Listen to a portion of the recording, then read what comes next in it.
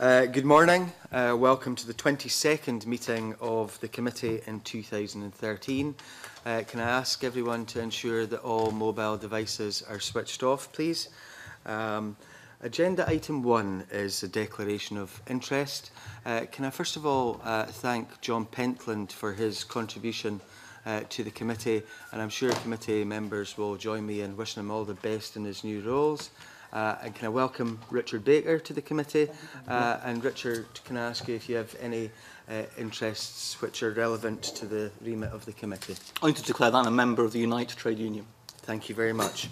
Agenda item 2 is the decision on whether to take business in private. Can we agree to take items 6 and 8 in private? Are we all agreed? Thank you very much. Agenda item 3 is on subordinate legislation. It's the consideration of an affirmative statutory instrument seeking to extend the provisions of the Freedom of Information Scotland Act 2002 to include arm's-length external organisations, also known as ALIOs, which were established by local authorities to deliver leisure and culture services. Members have a copy of the SSI along with a cover note from the clerk. We have 2 panels of witnesses to discuss this SSI today. The first panel consists of witnesses representing ALIOs, local authority leisure and culture directors, as well as the voluntary sector. The witnesses have made written submissions which members also have.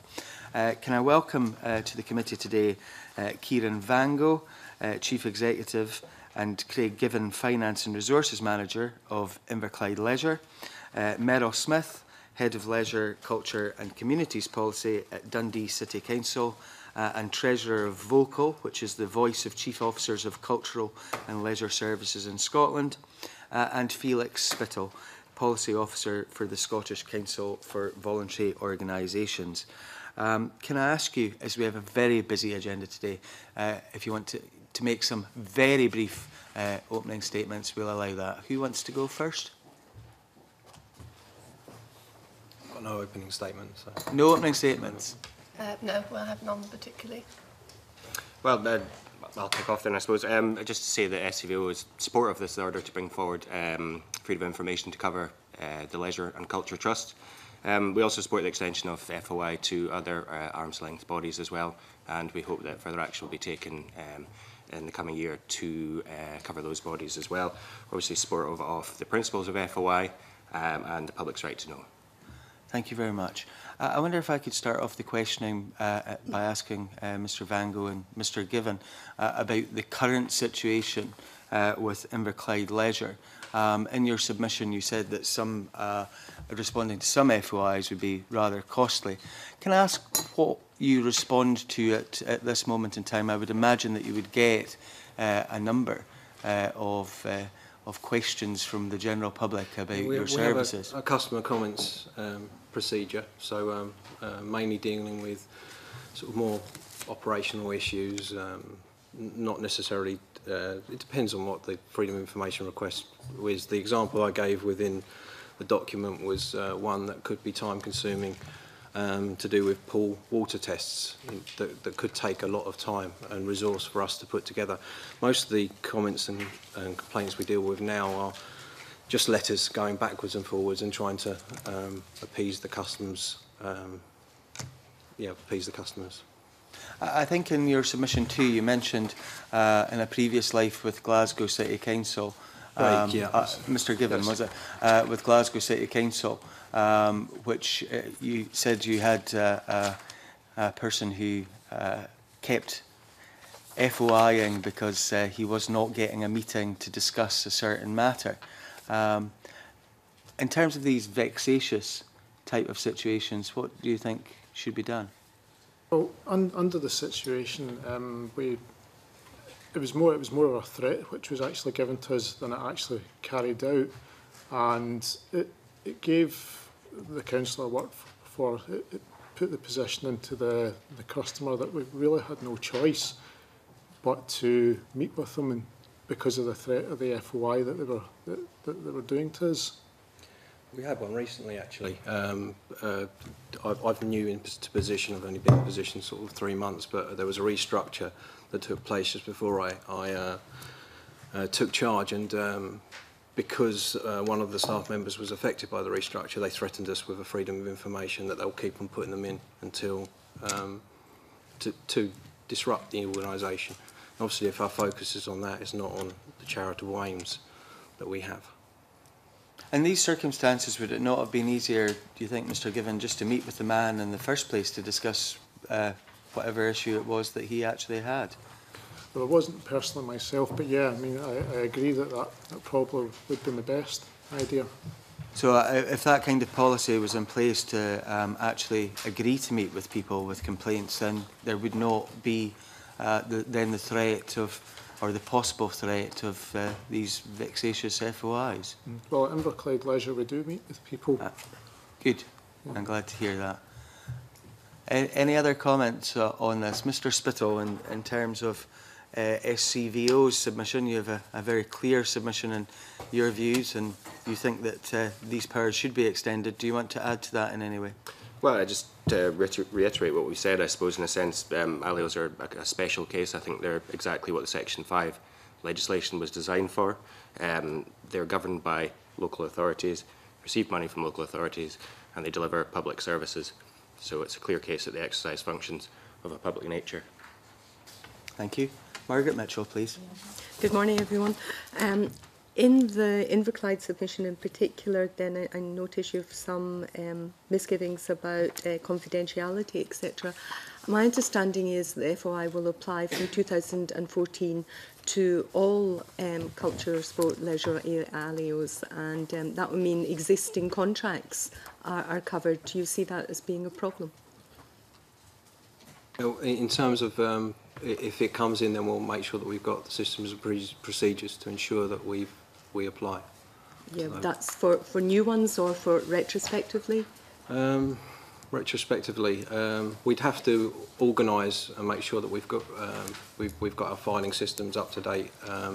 But I suppose what would you say, Craig? You've been in position longer. We'll do what we're required to do. We'll be able to do it, but the way we're structured at the moment, we will need to put ourselves.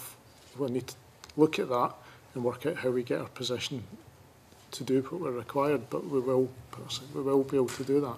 Mm-hmm. Okay. Any other comments from Merrill Street? Can I ask you too about the decision that the ALIOs seem to be rather limited just now? It's not all ALIOs. Do you have a view on that? I know SCVO have. Do you have a view on why it wasn't extended more widely? It just seems to be culture, sport and leisure. Well, I think we're a charitable leisure trust, and we offer sort of cultural activities for the community. And I know that we have a funding agreement with our local authority, but there's plenty of other people and voluntary organisations that do get funded by the public purse as such. So I don't see any reason why it shouldn't be put out to everybody. You're talking about voluntary organisations, isn't there? Voluntary organisations as well, yeah. I mean, it's the same principle. I think we offer a service to the community, whether it's voluntary. We have volunteers within our organisation. We're a charitable leisure trust, so I think it's the same. Isn't the key distinction the fact that you have the link to local authorities? We have a link within that funding agreement to the local authority, yes. But that doesn't mean that we can't operate within our memorandums and articles over Scotland, actually, as long as the board approve it. So I could, for example, run leagues in Aberdeen or whatever. That would be not part of the local authority funding agreement. In fact, I'd like to do that. I'd like to expand leisure and cultural activities to the whole of Scotland. But nonetheless, there is a distinction between the third sector and the voluntary sector and ALIOs in terms of how you're set up and this link with local authorities. Would you accept that? Yes, yeah, I mean, in terms of the way we're set up currently, yeah. Yes. Perhaps you'd like to comment and elaborate on that, Mr. Spittal. Yeah, thanks. Yeah, I mean, that's certainly our position. The voluntary sector is obviously, or the third sector, whichever term you refer to, is obviously diverse. There's a lot of different legal structures, a lot of different governance models, but there are some key principles which divide the sector from the public sector, and it's important for us that those principles are protected. And one of those that is key is that the third sector is seen to be by the public and is independent from government, local government and central government. So we wouldn't consider ALIOs like Inverclyde Leisure to be part of the third sector. I think in your submission you suggest that they should be extended beyond what's proposed. Yeah, well, I think there's no good reason why the care services that are now being provided by ALIOs and are starting to spring up, and I think Audit Scotland says there's 130 ALIOs, of which leisure trusts are just a few. So, in principle, I don't see any reason why they should, FY shouldn't be extended to all arm's length bodies. And just finally, Convener, then I think you had some reservations about the definition, the description of established, created solely by one or more local authorities. Do you have a better definition that you could suggest? Well, it was more just to bring that to the committee's attention. I don't actually have a better definition than that, but I suppose the concern that I had when I read through the order was that perhaps organisations, in terms of establishing a new body, could work with another organisation. I think Riverside and Inverclyde work with Scottish Enterprise and others, so they could get around the FOI in that way. I'm not sure that they could. It was just something for the committee to consider. Okay, thank you. Stuart Stevenson, please. This is a bit technical, and largely my question will end up in the Minister's in tray rather than yours. But the amendment that's being made here is being made under Section 5 of the Freedom of Information rather than Section 4, which would add you to the schedule of public authorities. So you are not being added to the schedule of public authorities. And that seems to me because you are not either part of the Scottish administration or a Scottish public authority with mixed functions or no reserve functions. And is that your understanding insofar as you? Yes, right, okay. Now, one of the effects of that, of course, is that therefore, because you're not part of Schedule 1, that Section 44 of the Climate Change Act, which refers directly to the Schedule 1 list and places duties of public bodies related to climate change on people on that list, would therefore not apply to you. Would you nonetheless feel that that would be something which you would voluntarily wish to sign up to, given the kind of activities that you undertake, and that bodies that remain part of the public sector and are undertaking identical functions would be covered by Section 44 of the Climate Change Act in relation to duties of public bodies on climate change? I think I can only speak for us. I mean, we've been sort of favour. We in my previous company we had ISO 14001, which is something that we would look to adopt within Inverclyde as well in the time. So I think the answer is yes. Anyone else wish to comment on that? Highly technical question, but Mr. Vango managed it. I wonder if I could ask Ms. Smith, in terms of local authorities and vocal, what role do you think that you can play in helping ALIOs meet these FOI requirements?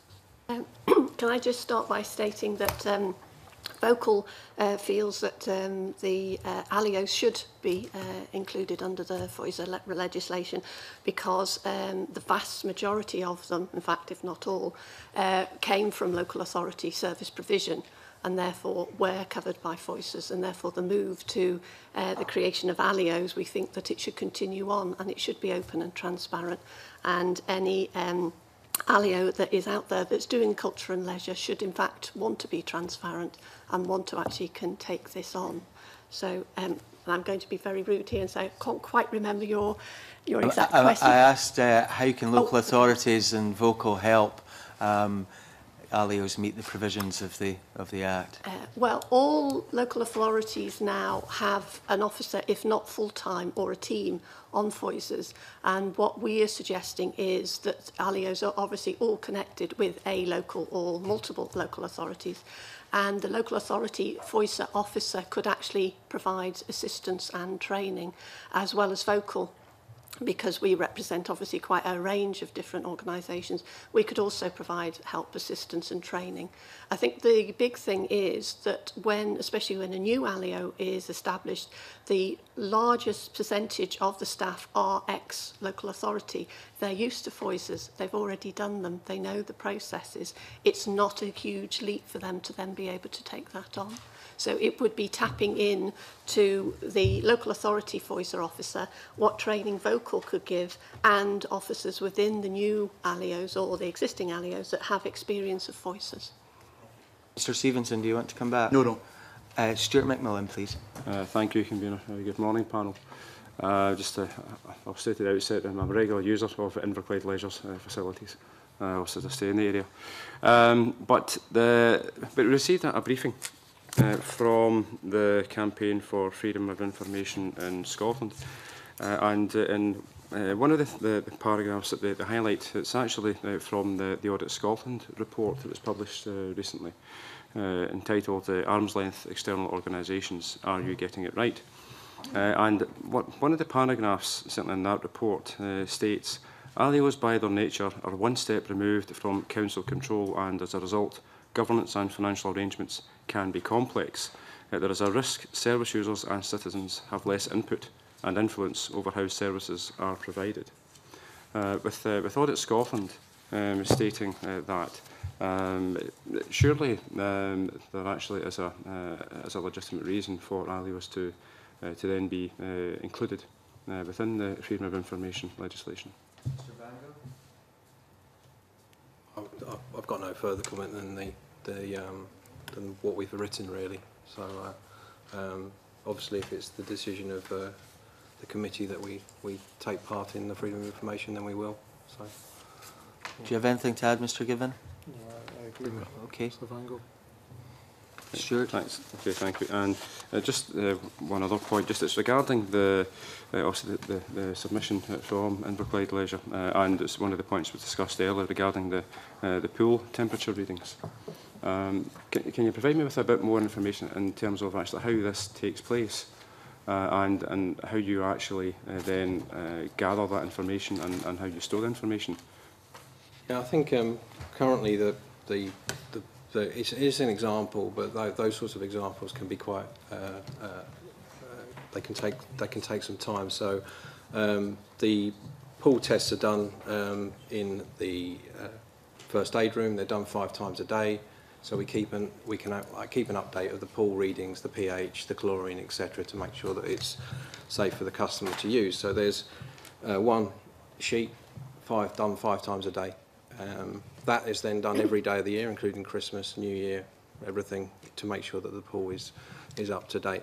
Now, I'm not sure how long people can go back for, but if, for example, they ask for a pool test reading for some reason to go back 5 years, that could be time-consuming. Is that information then inserted into an electronic system, or is it just maintained Unfortunately on not. paper? No, it's all paper. It's all paper. Most of the stuff is paper. We're changing a lot of stuff over at the moment to electronic, but there's a lot of paper stuff still going on. If that information was put onto an electronic system, then if these regulations were to pass and an FOI request came in, I take it would be a lot easier to then supply the information as compared to... Yeah, I suppose retrospectively we'd have to scan it in, so Sure. It's the same sort of type of pressure, but in the future we are looking at electronic systems to make our lives a little bit easier anyway, so in the future that may be easier to deal with. Okay. Thank you very much. John Wilson, please. Just a supplementary to that question, line of questioning from Mr McMillan, the pool readings, how long do you have to keep them by law for environmental the health services? There isn't because I'm assuming that there is a reporting mechanism. I don't think there's a stipulation on that. I think it's to do with our policy on it. So we could, for example, say 3 years. I'm not sure that there is a complete stipulation for that, but I'd have to check. So we currently keep them for what I know. We just keep them indefinitely, but I'm not sure about our policy control at the moment. So what surprised me, Mr Vango, is the concern that you have about FOI requests, particularly an FOI request about pool readings, if you keep the information indefinitely, then what is the issue about providing information that has been requested through an FOI? It's just copying it. It's the time that it takes to deal with that, which it would take time to deal with copying all that information or going through that information. It's manual at the moment, so it would. Could you tell me how much information you have to provide to your 30% funder, and that is Inverclyde Council? In terms of the operational running of the leisure services. They attend a board meeting once every 6 times a year, and then we provide information on a monthly basis just to give them some background on finances, what we're doing in terms of activity, etc., within the Inverclyde area. So we have the two areas: one monthly meeting with them and 6 times a year board meeting, which includes finance, anything in terms of development in the area. Do you find those monthly meetings and 6 times a year reporting onerous in terms of the work that you are doing? No, I think we work in partnership with the local authority, so you know, it's good to have those, and it's a win-win for all of us. Convener, what I was trying to get out, Mr. Vango, is the issue about how we get how the local authority receives information, and how that information would be vastly different from what may be received as an FOI from it's how much it's drilled into. You know, the examples I gave were examples that will put an additional strain on resource. There's no doubt about that. The information that the local authority gets is stuff that we're producing anyway, so it'll be an additional amount of work on top of that. No, I'm just I'm trying to find the words here in terms of trying to understand. I wonder if I can maybe help Mr. Wilson in some regards. Can you tell us what committee or set up in the council actually scrutinises Inverclyde Leisure and the following of the public pound that Inverclyde give? And beyond that, what kind of performance indicators do you have to supply to that committee or body in a regular basis? We have the monthly client meeting, which is what you're talking about. Craig, do you want to go into a bit more detail? Can I stop you there? Because I think there's a difference between the monthly client meeting and the point that Mr. Wilson is trying to make, and that is what body within Inverclyde Council, elected members body, actually scrutinises Inverclyde Leisure, and what kind of performance indicator information is supplied to them, and would that be very much different from the likely FOIs that you're going to get? We have internal audit which we need to supply significant information to, so we go down that lines. And as Kieron said, we report it to board, and they will report that also to their side. I'm sorry, Mr. Given, I'm going to stop you again because I realise you will have your own internal audit, but there must be some committee or set up within Inverclyde Council that looks at the following of the public pound of the money that you, Inverclyde Leisure, get, and I would imagine that body will also be able to scrutinise your key performance indicators to ensure that there is best value being achieved. There's 5 members on the board, councillors on the board, and we present our KPIs to them on a. I'm sorry, you're still missing my point, because in other ALIOs elsewhere, you have elected members on the board, always thus. But within the council itself, or the councils who are supplying you with the funding for you to carry out those services, within those councils, there is normally a committee or a subcommittee tasked with scrutinising what is going on in terms of the following of the public pound. in Inverclyde Council who actually does that? There will be that committee. I mean, I'm not, as I say, I'm new to the position. If you spoke to the old chief executive, probably be able to give you that, but there will be a committee. Mr Given? It's the council's internal audit that do the checks on us, and they would report to that committee. So The council. it would not be the case that you regularly would have to supply information directly to a council committee or actually appear in front of that committee to talk about what you're doing at that moment in time? Us personally, we don't appear before that committee, but internal audit and do the audit on us on a regular basis during the year. And that information, there is regular correspondence with the council regarding these kind of procedures. Okay, I find that interesting. Mr Wilson, do you want to come back? Just to come back briefly, Convener, is one of the issues that Mr Vango raised was the issue about the data inputting of the, say, 5 pool tests a day, and that you keep that at the present moment in hard copy rather than recording it electronically. What would be the difference for Inverclyde Leisure and actually inputting that information electronically rather than, because what Mr Vango has expressed a concern that if somebody made an FOI request that said, I want the information from September 2010 about the pool tests that were carried out on the 4th of September. At the present moment, what you're saying is you then need to go and find the hard copy and then photocopy the hard copy before you could actually provide that, and it's the time and effort that it would take to go and search that out. Surely if you kept the information electronically, it would be a case of tapping a couple of buttons on a computer and printing off the information rather than having to send somebody off to find the archives to get that information. We are currently looking at an electronic system for that. We had someone in to present to us the other day, so it's something that we realise that we need as an organisation, so that would make it easier. Would that include all the information that you think may be applicable to or may be subject to an FOI? Yeah, from my reckoning, I think it would cover most. I would have thought. What do you think, Graham? I think it's very difficult to comment because it's all if, buts and maybes about what we're going to get asked. But I think our point we're trying to make is that we need to set our organisation up to that extent to be able to deal with FOIs. Having worked in councils before, I know what's involved in that.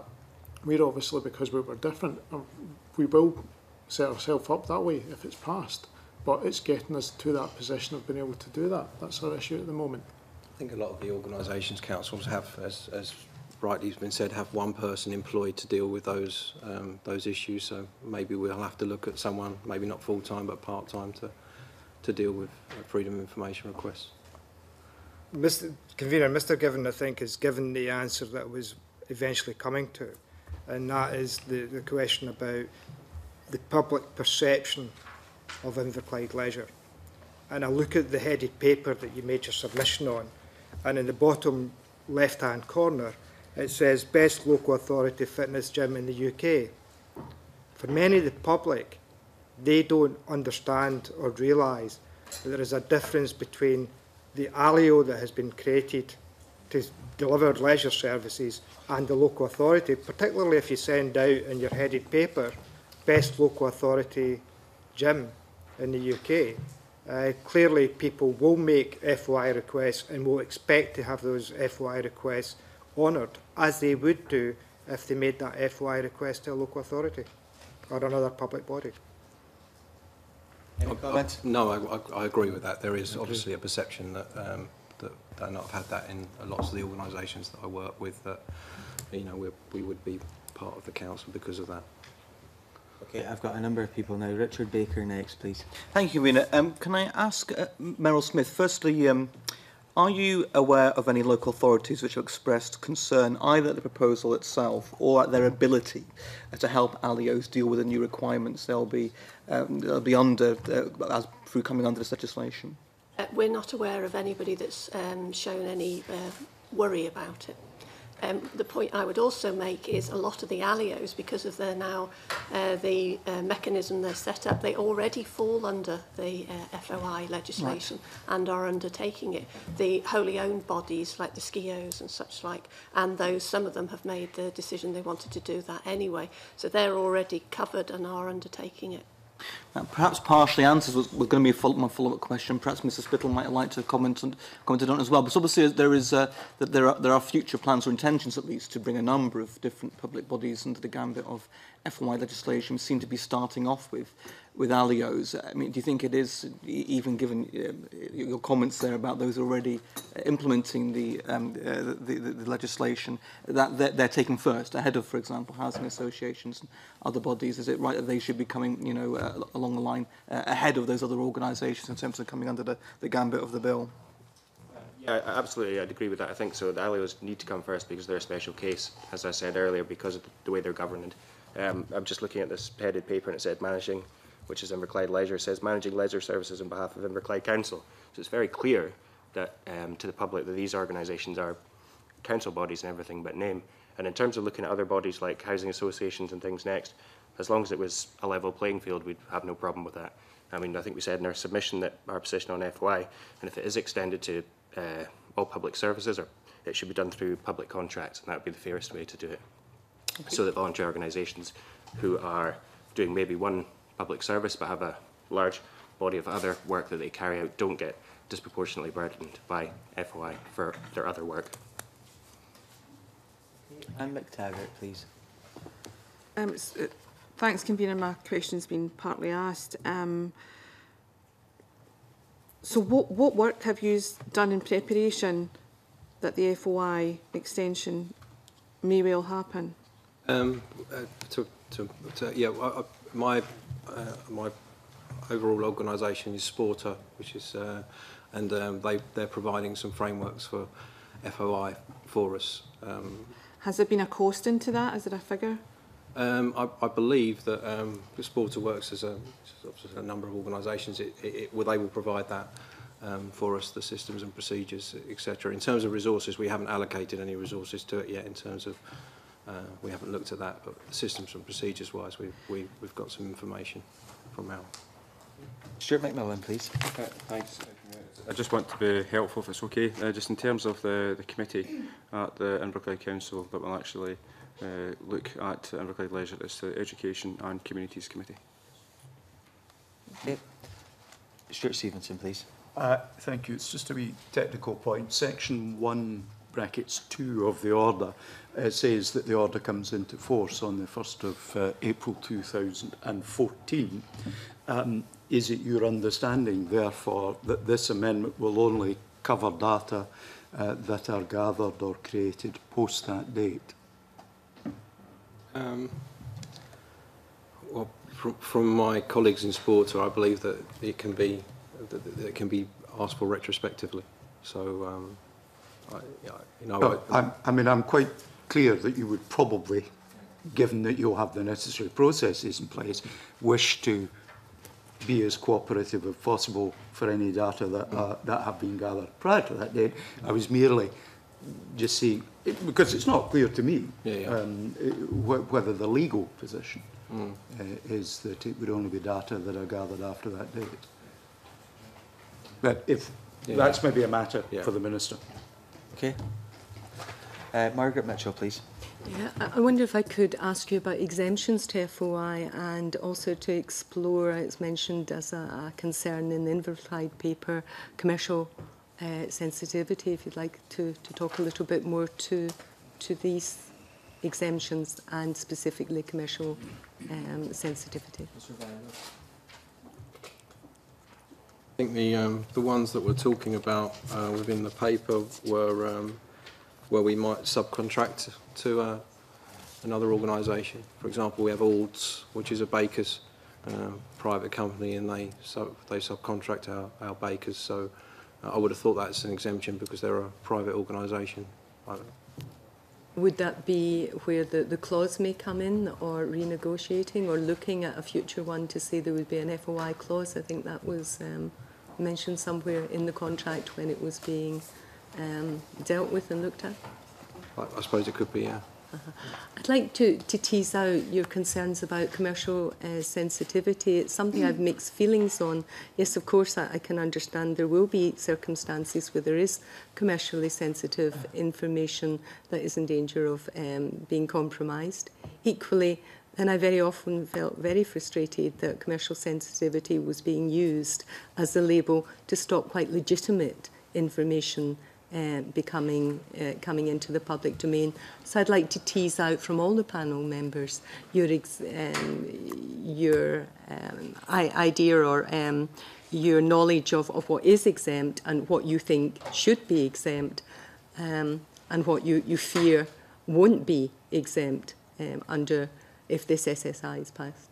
I think we should start with Mr. Spittal in this one first of all, since Mrs. Mitchell wants opinions from all of you.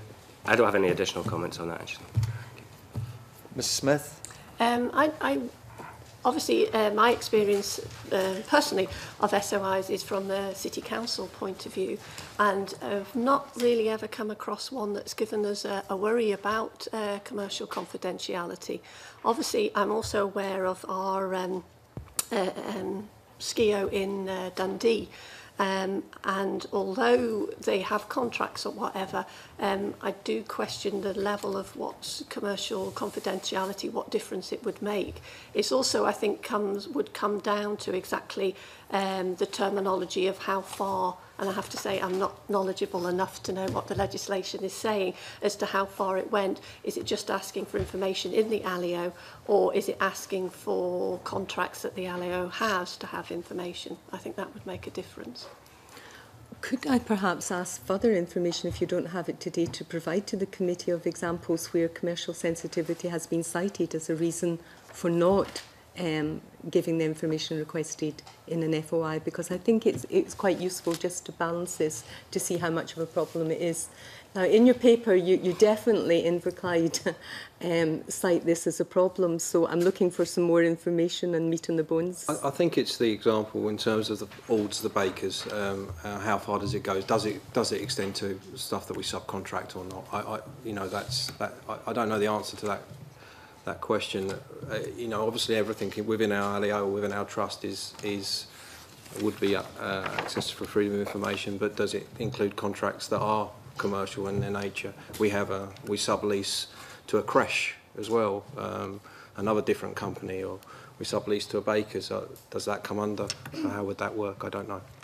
I thought there was a mention of rental values. Yeah, rental values, which is a contract for Alds, the bakers, for example. But isn't that information that should be in the public domain once the contract has won? Why shouldn't it be? I don't know. If the rental value, I suppose we are. Yeah, I suppose we're declaring it as stuff that we're renting out as part of it. I don't know if the bakers would have, or Alds would have an issue with that or not, but we can declare it, we can show it. I don't think it really matters if they do. The fact is the public has a right to know what their money is being spent on. I think the rental value is a clear indication of that. Can I maybe just comment on Inverclyde that I get a very definite impression this morning that your glass has been half empty. And can I say that there's probably an opportunity here for you to look at what you're doing very well by all accounts and see this as a very positive thing, that you can be more transparent and open and make it an actual positive thing that you're releasing more information about what you're doing. It doesn't have to all be, potential problems. Okay.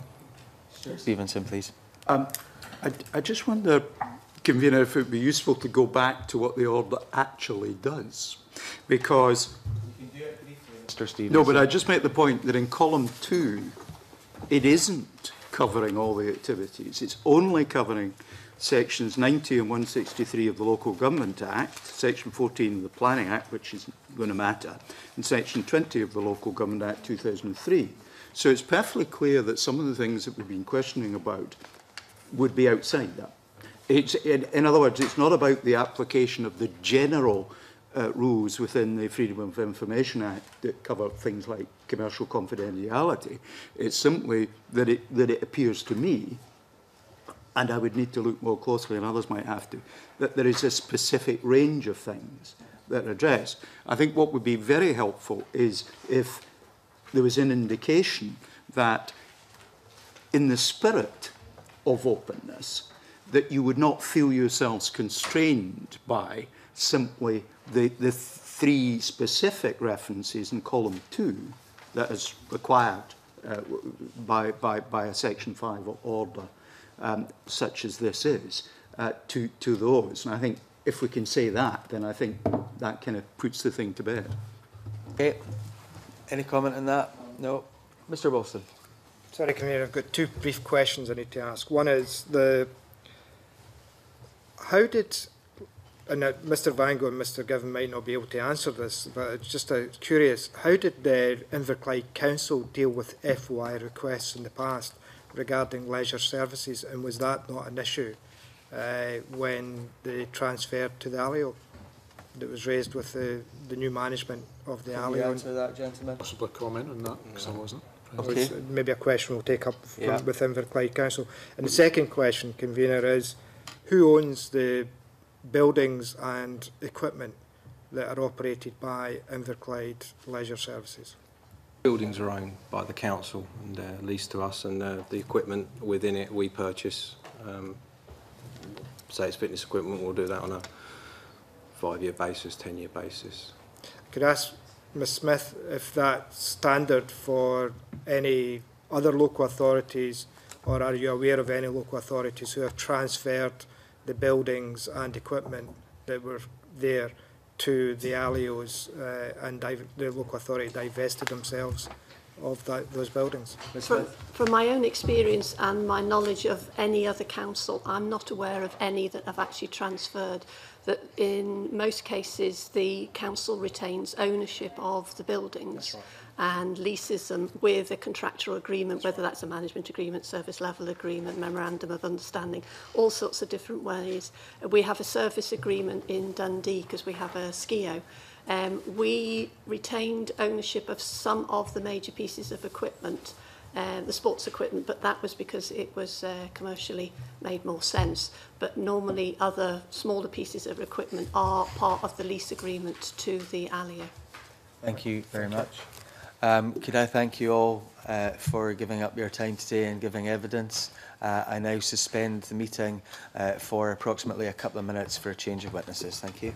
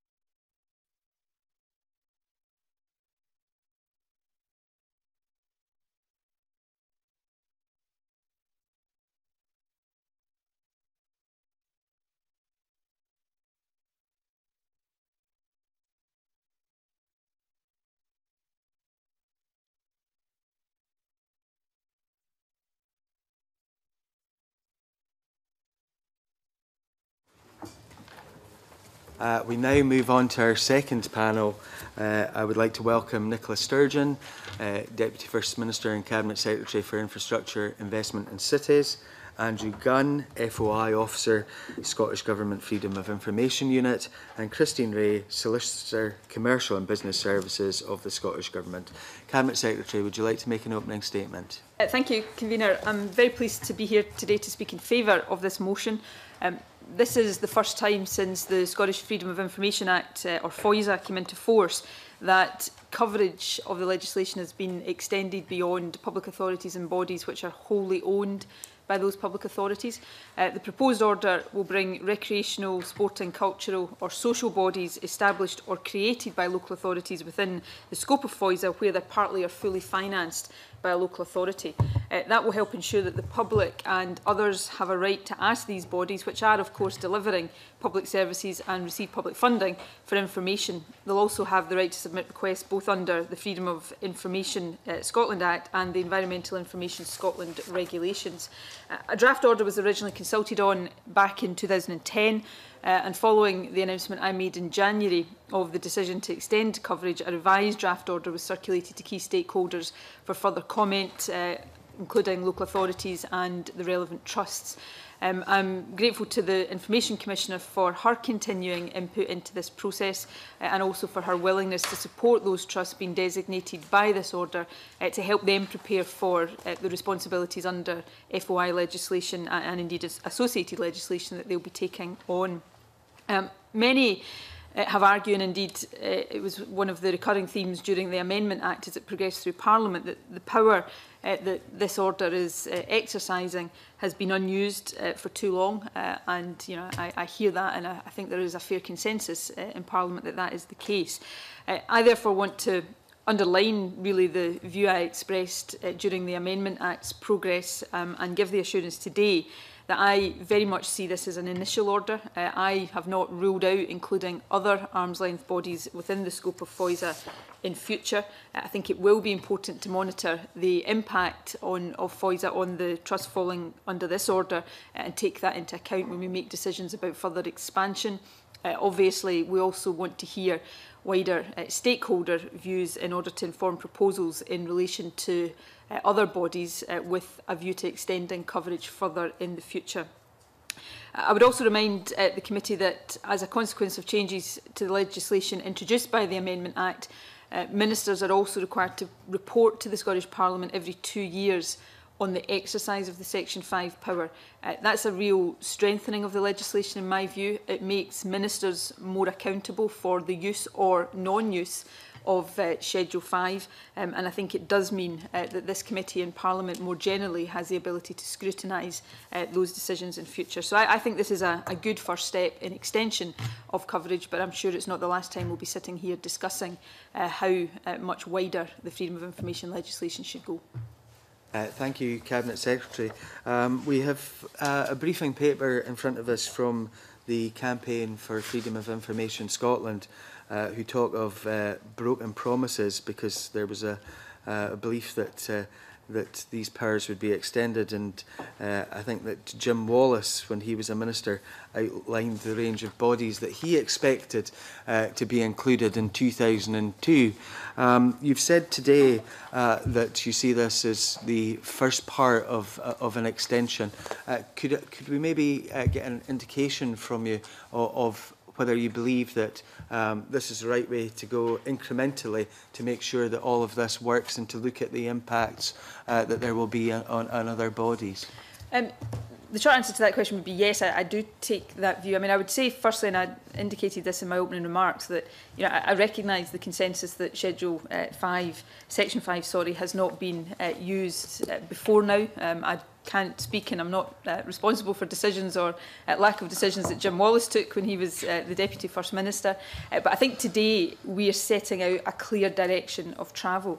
I think it is important that we move forward with, firstly, a willingness to extend the principles of transparency through extension of the coverage of freedom of information, but that, secondly, we do so in a way that allows us to assess impact in organisations, learn lessons as we take decisions about the future. So I would anticipate laying a further, or at least opening consultation towards a further order next year that would look at perhaps other arm's length bodies that are not covered by this order. I know there has been discussion in the past about housing associations by contractors working for local authorities and public agencies. I think there is a continuing debate around that, but we need to move forward in a way that allows us to assess impact, learn lessons and make sure that we're taking the right decisions. We heard an evidence from Inverclyde Leisure just a few minutes ago that they were a bit wary of FOISA because of commercial sensitivities, and then they gave a brief outline of what they were actually afraid of. Could you maybe tell us, in terms of commercial sensitivities, how local authorities, for example, deal with that under the current Freedom of Information Act? Well, there are a range of exemptions under the Freedom of Information legislation that allow public authorities to withhold information if they have a good, sound, legislation-backed reason for doing so. And there is a process under the legislation that allows people seeking information to ask for reviews and go through an appeals process. I didn't hear the verbal evidence, the oral evidence there of Inverclyde Leisure, but I did read the note that they sent to the committee. I don't accept that their concerns are well founded. I mean, one of the points I would make is that some similar organisations in my own part of the country, Glasgow Life, because it's wholly owned by Glasgow City Council, is already covered by freedom of information. So in a sense, this order is bringing consistency in terms of these kinds of bodies. There's a great deal of help and assistance available from the Information Commissioner in helping bodies like Inverclyde Leisure, who are newly becoming subject to freedom of information, to exercise their responsibilities and to do so in a way that puts an emphasis on openness and transparency and ensures that the burdens are not disproportionate in the way that they've expressed concerns about. So, I think what we're doing here is right in terms of consistency, but also right in terms of extending that principle of openness and transparency. Thank you. Margaret Mitchell, please. Good morning, Cabinet Secretary.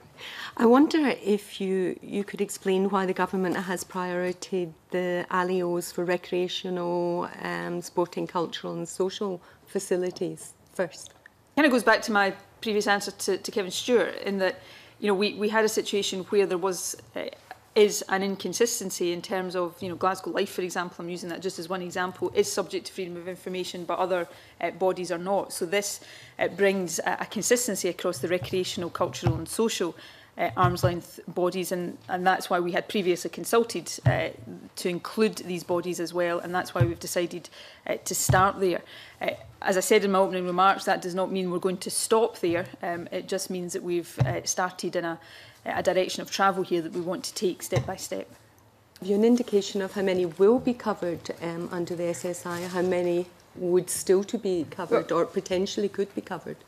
I think if you're talking specifically about this order, this is a class designation. So as you know from the terms of the order, we're not listing bodies in the order. Now the reason for that is twofold. Firstly, the freedom of information legislation is very much based on function of organisations, and secondly, if you start listing organisations as opposed to doing a class designation, then it quickly will become out of date if new organisations are set up and you have to have another order to add to it. But in terms of our view of trusts expected to be covered by this order, there's 23 of them. Obviously, ultimately, if any of these bodies think that they shouldn't be covered, that would be for the Information Commissioner to reach a view on. And if other classes were included, have you got a rough idea of how many organisations we would be talking about? You mean that are not included in this not sporting, order? I don't have a figure of, because you will appreciate, apart from anything else, it's a moving situation as bodies are set up by local authorities. So I don't have a figure for the number of organisations that potentially could be covered by freedom of information. That would depend on the particular classes that you decided to extend coverage to, and in what order. Okay. In terms of the application of the legislation, will it be just new ALIOs or will it be retrospective? Well, in terms of the contractual arrangements, I suppose. Let me try and answer that in two parts. Firstly, the passage of this order is retrospective in terms of the information held. So it's not just information held from the date of the passage of the order that comes within coverage. Once these bodies are within the scope of the Act, then information they hold historically can be requested under freedom of information. I said 23 organisations that we consider to be covered by this. That is as of now. If a new organisation is set up by a local authority or a combination of local authorities after this comes into force, if they fit within the class designation, they would also be covered, even although they hadn't been in existence when this order passes. That goes back to the point, we're not listing organisations in the order, we're giving a class of organisations that are covered, so new ones that are set up within that class would be covered by this order. So I suppose I'm trying to get the contracts, if there is likely to be information currently not available and on a voluntary basis perhaps not given, but might now be subject to the SSI and information that should be released in a contract. I mean, that goes perhaps. Well, these organisations will become subject to freedom of information. As any organisation that is subject to freedom of information, the freedom of information legislation has a number of grounds on which information can be withheld, and the organisation would have to argue that one of those grounds applied to it. But these organisations will be subject to freedom of information in the same way as the Scottish Government is or local authorities currently are. So I suppose the short answer is you don't foresee any real problem with contracts that are already in existence with this new... I'm not quite sure I'm understanding what well, there might be the terms of the contract. It was agreed certain information would not be released. This information could now come under the terms of the SSI as being pertinent to be released.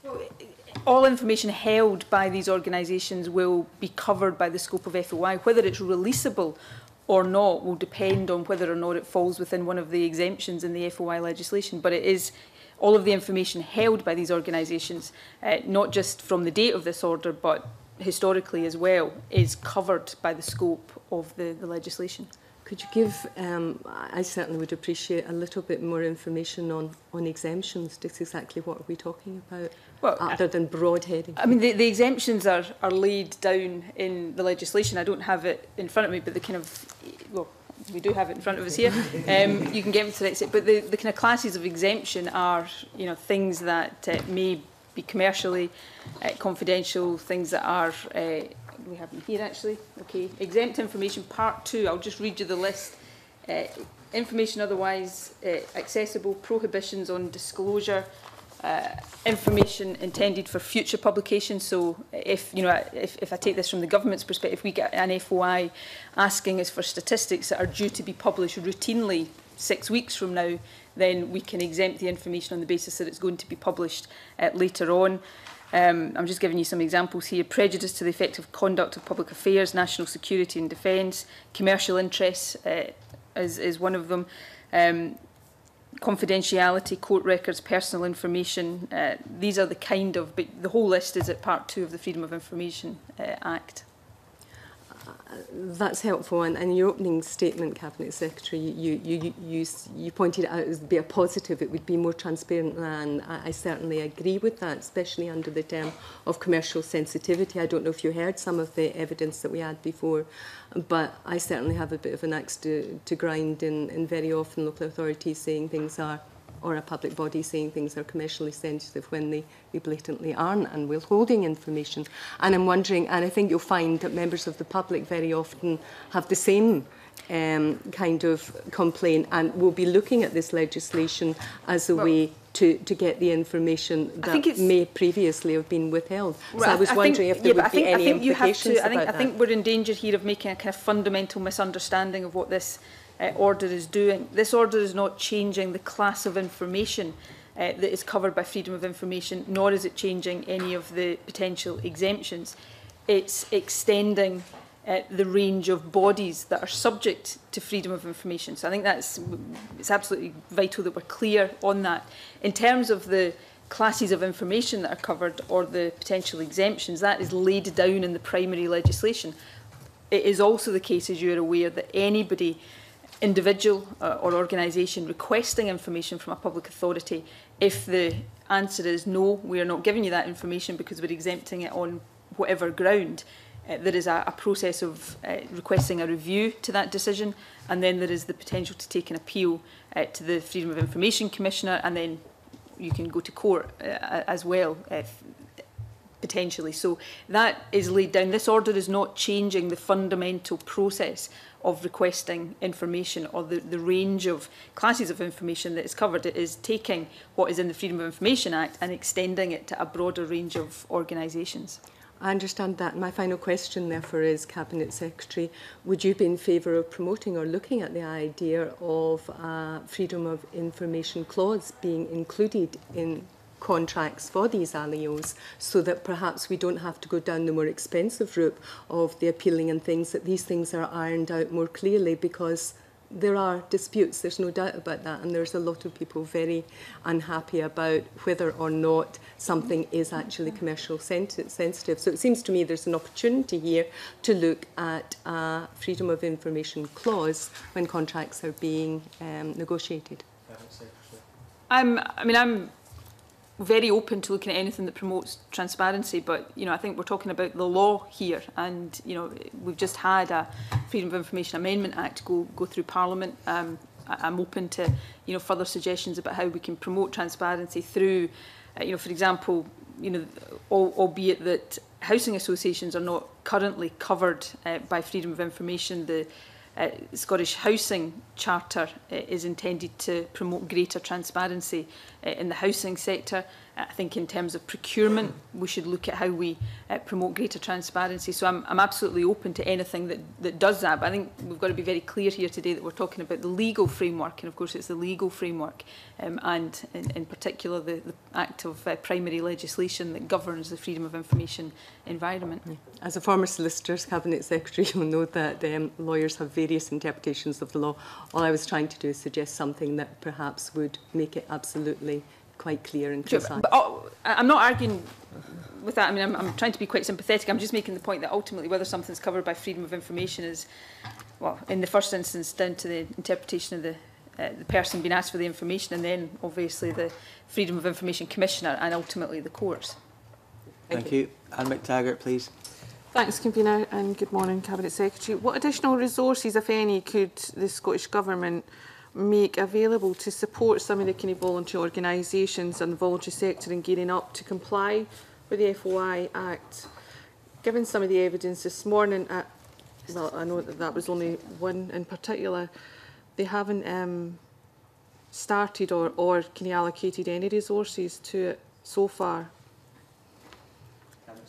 I mean, this order doesn't per se apply to the voluntary sector. I mean, obviously some of these bodies that may be covered may consider themselves to be third sector organisations. In terms of assisting organisations to be ready to comply with freedom of information, I mean, the Information Commissioner herself has said that she will do what she can and what is necessary to assist organisations in being ready to comply. I think local authorities who already comply with this legislation are also well placed to give appropriate assistance to organisations that will be coming under the ambit of the legislation for the first time. But I would go back to a point I made earlier on. I think it's it's incumbent on these organisations to organise themselves in a way. We're giving plenty of lead-in time here in terms of the commencement of some of these changes. So I think it's incumbent on the organisations themselves to do what requires to be done to fulfil the requirements of the law. And I would repeat the point I made earlier on, that some organisations that are very similar to the likes of Inverclyde Leisure are already and have been for some considerable time subject to freedom of information. Thank you. Stuart Stevenson, please. Thank you, Convener. Two matters. I just want to explore a little bit further the scope as it applies to the ALUs.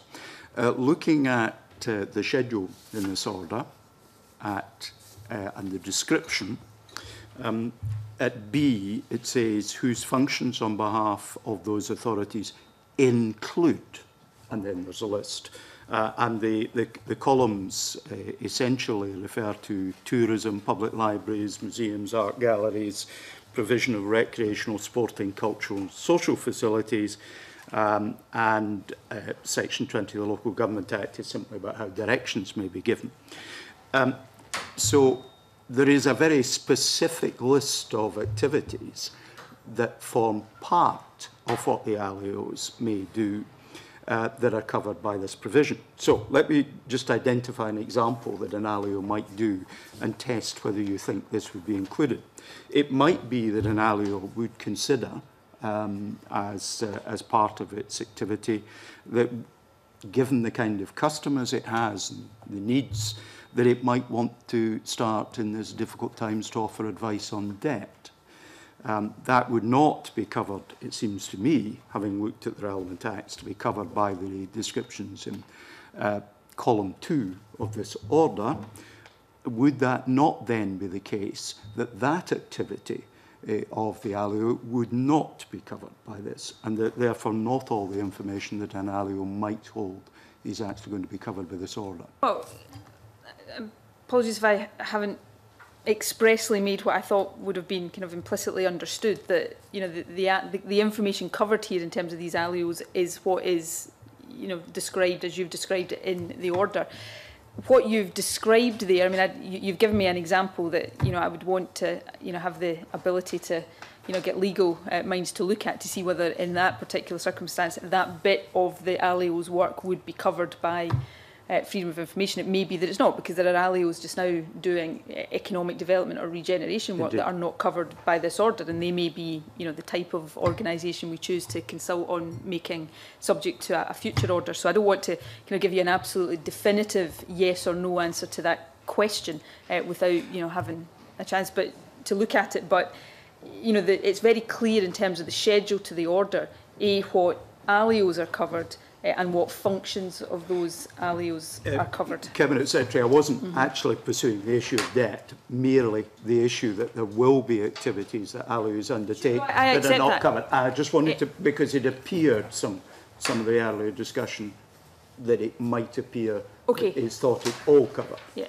I was assuming we understood that we were kind of talking about the functions laid down in this schedule, but just so that I'm not inadvertently giving another impression, it's the functions of these ALIOs laid down in the schedule to the order that would be covered. There may well be other functions that are not covered by this, and it may be that in future work we would want to broaden that function base. That's fine. That's sufficient for my purpose, just to get that on the record. The other thing was just a brief thing. Because this order is not capable of being made under Section 4 of the Freedom of Information Act, because it's not a government body, etc., the ALIOs, it has to be made under Section 5. Therefore, these bodies are not added to the Schedule 1 list. And therefore, Section 44 of the... and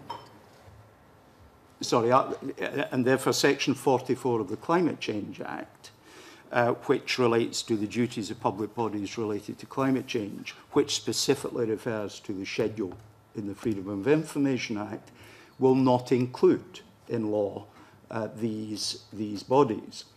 Would you, Cabinet Secretary, be prepared to look at whether there are ways in which, and I don't see any order-making powers that make this very easy in looking at the legislation, that when we extend freedom of information to bodies that are not covered by Section 4 of FOI but by Section 5, that we are able to include them in the duties that would otherwise apply to public bodies in relation to climate change public duties.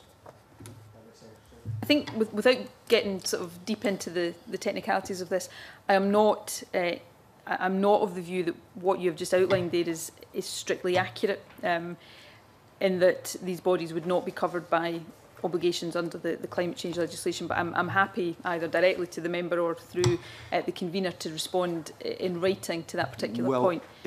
If I may, what the Climate Change Act says, a public body means a Scottish public authority within the meaning of Section 3(1)(a) of the Freedom of Information. I'm happy to provide some clarification on that particular point. I don't think it affects the passage of this Act, but I'm happy to provide that. On your broader point, I think yes. I'm happy to address the broader point, because obviously if we are using Section 5 to extend the coverage of the Act, then we want that to be, extending the coverage in all the ways that you would want that coverage to be extended. Thank you. Thank you. Richard Baker, please. My question really builds on the question that the convener asked you, Cabinet Secretary, because this change is significant but narrow in terms of the number of organisations which will be involved. And I think that's why the questions come up about why cover ALIOs first in terms of extending legislation. But you referred to the consultation paper you expect to publish next year. Do you think that will cover a significantly broader range of organisations who may come under the gambit of FY legislation? It will. I'm not going to today, because it would get the process round the wrong way, to start to list the kind of organisations that will be covered in that. But by definition, it will be broader than what we're looking at today. And I think it is an opportunity to go quite a way broader than this. I've explained why we started with these particular alios. You know, of course, it's open to anybody to say it's not going far or fast enough. I would simply repeat the point I made earlier on that, you know, this is the first government that has extended the coverage of the Act through use of Section 5. So I think the Commissioner, I apologise in advance if I'm about to misquote her. I don't think I am. She described it herself as a great start. So I would be happy to concur with that interpretation. Saying it's a good start, but recognising there's further to go, and you know, certainly given the commitment that we'll look to bring forward a further consultation next year that will widen the scope further. Okay, thank you. Mr Wilson, please. Thank you, Convener. Good morning, Cabinet Secretary. We heard in earlier evidence from Inverclyde Leisure the possibility of, or the ambition of the Chief Executive of Inverclyde Leisure, who wanted to extend the services they provide as an organisation, and I think the example he gave was to provide leisure services in Aberdeen. What would be the situation in terms of FOI if these alios started commercial offshoots from those alios, and would those commercial offshoots be subject to FOI? They would be if they're wholly owned by the body in question, and if the functions, you know, it goes back to some extent to the discussion I've just had with Mr Stevenson, if the functions are captured by the schedule here, then yes, they would be covered by freedom of information. But obviously the definitive answer to those questions can't always be answered in the hypothetical. You know, you'd need a kind of concrete example of what a particular body was doing to be absolutely certain whether, in my view, it would be covered by the provisions we're looking at today. The example I would give your Cabinet Secretary is if the alio was to go into a partnership, say, with a current private leisure provider, one of the major private leisure providers, and going to form a partnership with that, would the alio part of that partnership be subject to FOI, or would I'm just trying to find out whether or not there are ways that some organisations, some alios who come under this, may try and find loopholes to exempt themselves from FOI provision. Well, can I say firstly, I would hope that bodies didn't do that, and if bodies do start to do that, then that will certainly be a material factor in our decisions about where we go next with this. So that would be the first point I would make. I don't think bodies should be trying to organise themselves in a way that gets them out of their obligations under freedom of information. I think in terms of the example you gave, again, you know, I'm responding here to hypothetical examples, and I would caveat, you know, that my answer with that straight away. But you know, they couldn't bring within the ambit of freedom of information legislation a body, for example, the private company, that wouldn't otherwise be subject to the freedom of information legislation. The Inverclyde Leisure, in terms of, you know, its functions, would still be covered, but you know, they couldn't sort of extend that to cover a private company. But you know, we'll obviously be very interested in anybody that is trying to organise itself in a way that is designed to get it out of freedom of information, and would look to address that in future orders if we considered that was necessary. But I would hope that wouldn't happen. Thank you, Cabinet Secretary.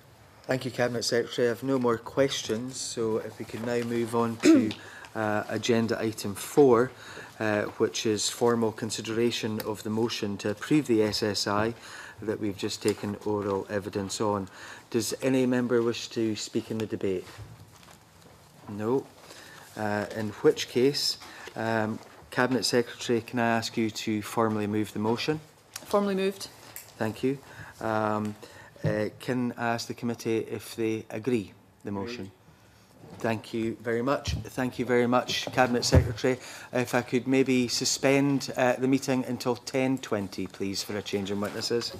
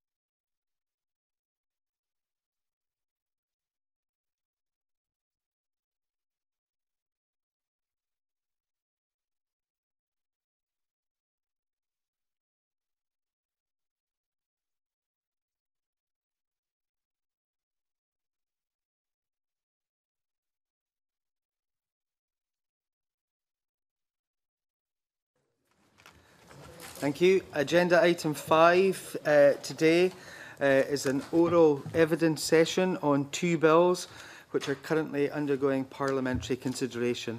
These are the Public Bodies Joint Working Scotland Bill and the Children and Young People Scotland Bill. These bills are currently being considered by the Health and Sport Committee and the Education and Culture Committee, respectively. While this committee is not a formal secondary committee for the consideration of these bills, each of these bills may have a significant impact on the functions of local government in Scotland in relation to the delivery of both adult and children's services. In keeping with the presiding officer's agenda for more focused and joined-up working by committees, we have decided to undertake this one-off oral evidence session on both bills with some key witnesses and report our findings to the lead committees. The aim of this session is to ensure these bills are scrutinised from a local government perspective, as well as to deliver a joined-up scrutiny of cross-cutting legislation by the committees of the Parliament. This session will also inform the committee's ongoing work of the implementation of the Christie Commission principles across the public sector in Scotland. The witnesses before us today have made written submissions which members have in papers. We have also received a further 13 written evidence papers from other organisations, as well as having regard to the written submissions made to the lead committees considering these bills.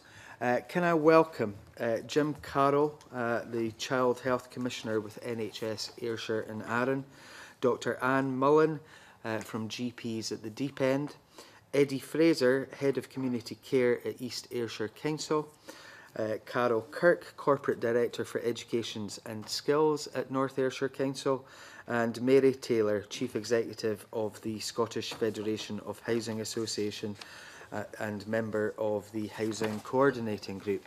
Can I ask the witnesses if they want to make some very brief statements? We're rather short in time, but does anyone want to give a wee statement to begin with? Yes, I would welcome the opportunity, if I may. Ms Taylor, yeah, go ahead. I note the word brief, so I'll try and keep it brief. I think it's fair to say that housing seems to be absent from this debate about integration of health and social care at the present time, and so we were delighted to be able to have an opportunity to speak to the committee today. The housing sector, on whose behalf I'm speaking, not just for the SFHA today, supports the broad aims of joined-up working and improved outcomes in relation to health and well-being. We see ourselves as already making significant contributions to outcomes about healthier living, independent living, and positive outcomes for individuals and communities. So we support the broad thrust of what's happening, but the focus on institutional and structural aspects of integration without reference to housing creates a risk which, in our view, this committee could do something to address. There's virtually no mention in the papers, for example, for today's meeting, of housing other than from the Housing Coordinating Group, and maybe that's what you would expect. But I'm here to make the case for revising proposals as they stand to allow the housing sector to allow better strategic engagement with the housing sector from strategic commissioning down to locality planning at whatever scale that turns out to be. And I would conclude my opening remarks by saying that unless the housing sector, which has experience of strategic planning and practical capacity and an appetite to make a contribution on the ground, the risk is that there will be poorer quality outcomes and at higher cost than might have been achieved with housing involvement at an earlier stage. It's not what we want for ourselves or for our older generations and relatives. So I'd like to conclude on that point. Thank you, Ms Taylor. I think that's extremely useful, and maybe I'll follow up on that to begin with. Obviously, there were moves in the past to create homes for life, but we now have seen various welfare reform changes with more to come, which kind of impede that ambition of homes for life things like the bedroom tax, etc. Those powers, of course, we don't have in this Parliament at this moment in time. So again, that's probably an impediment to what you would like to see. Would you wish to comment on that, please? I'm not going to elaborate on the bedroom tax in the interests of time. I could go on at great length, but all I would say is that the sector, this doesn't completely undermine the sector's capacity. It does erode it certainly, and we're working to address that.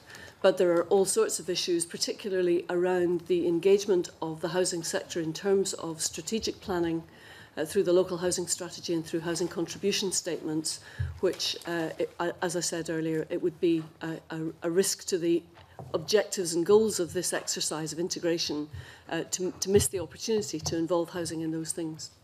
But it would be fair to say that these changes really do away with the concept of homes for life.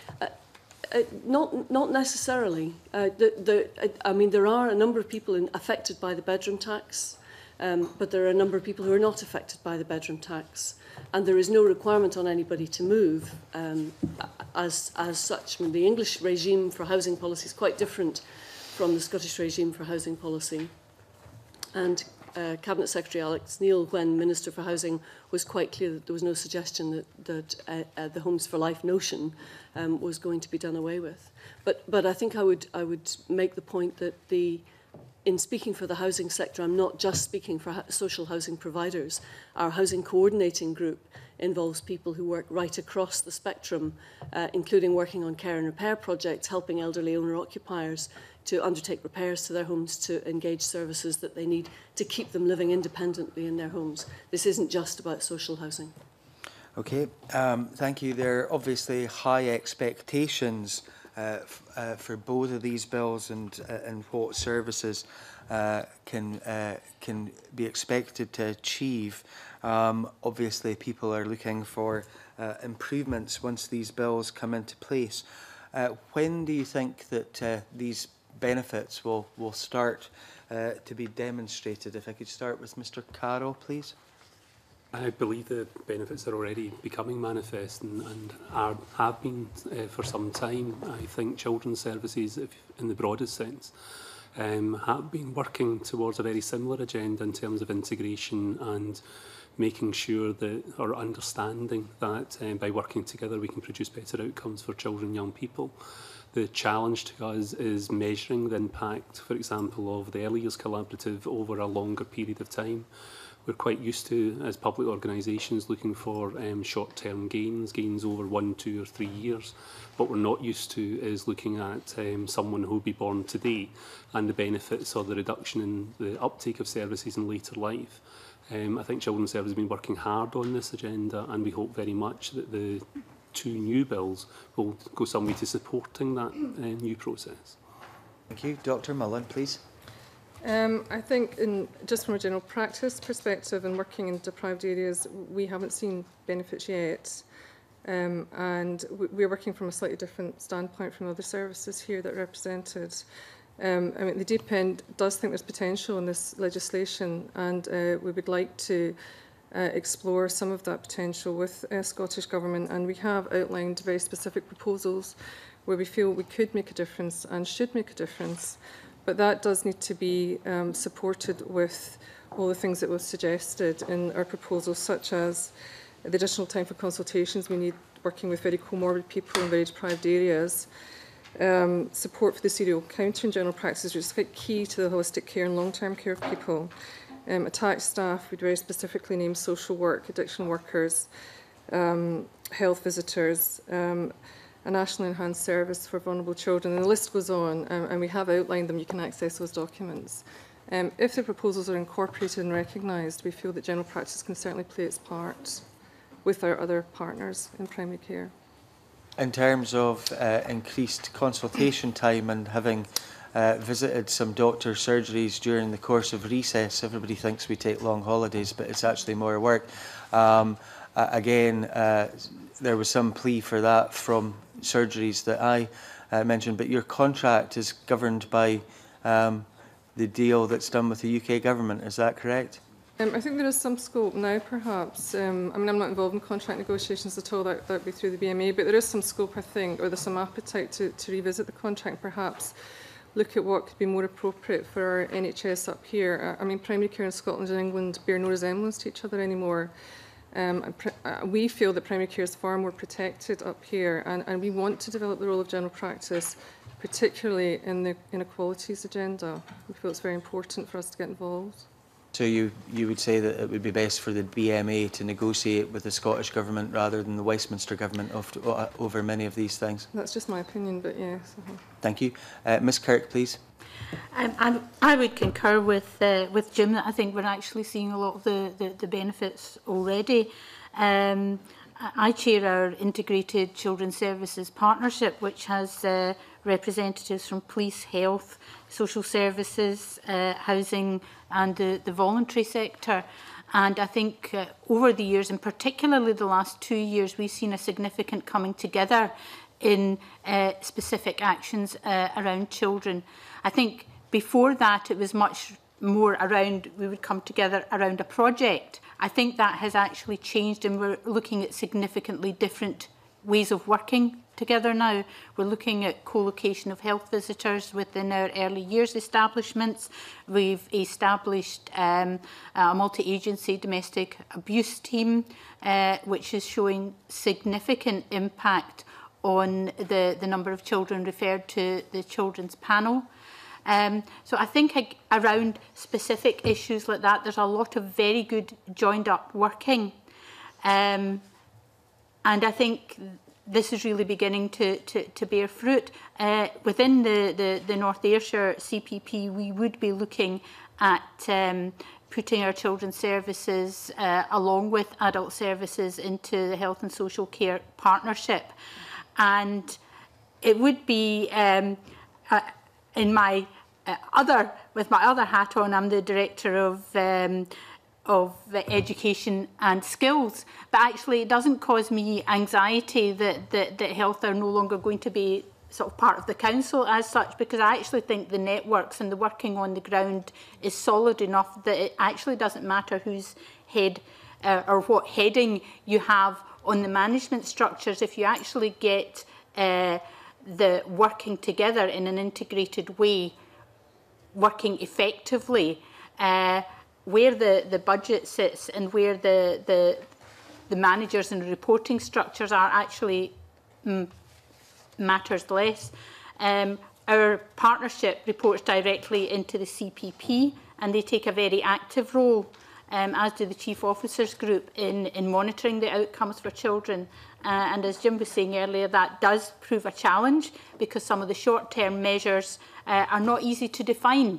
And we are looking at really long-term societal change out of some of the work that we're doing, particularly with our very youngest children. So I think there is a challenge around that.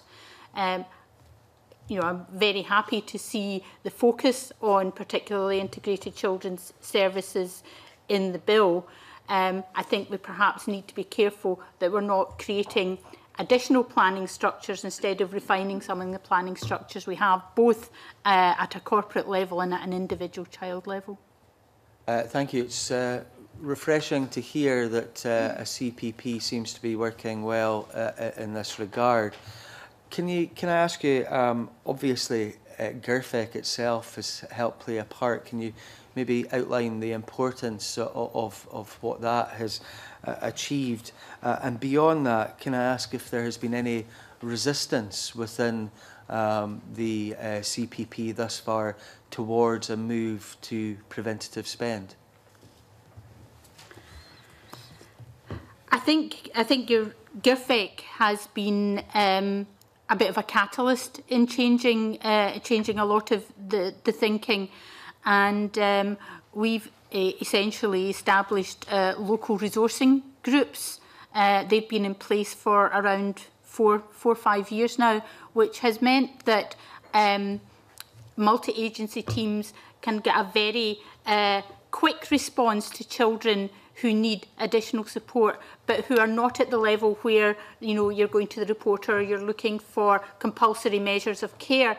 And that has, I think that served as well in keeping children out of both compulsory care and leading to situations where they're either out of school or out of the local authority. So we've seen a significant change around that.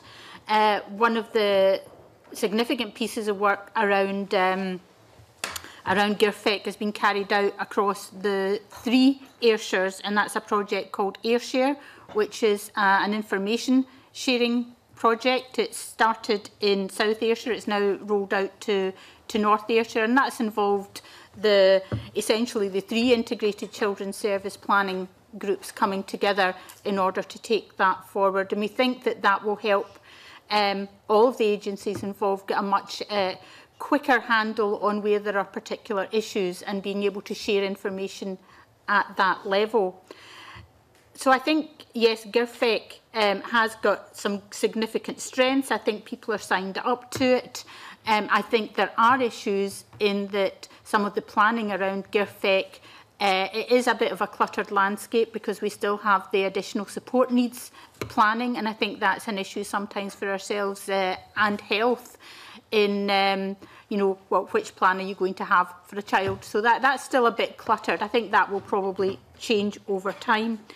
In terms of preventative spend, I haven't detected a reluctance, but what there is a significant difficulty in disengaging from children who need, disengaging costs from children who require perhaps residential support or who require intensive support in order to put that support further down and to invest it in early years. I think our Joint Chief Officers and the CPP have made a significant investment. I mean, we've put in over £1 million into preventative spend for young children.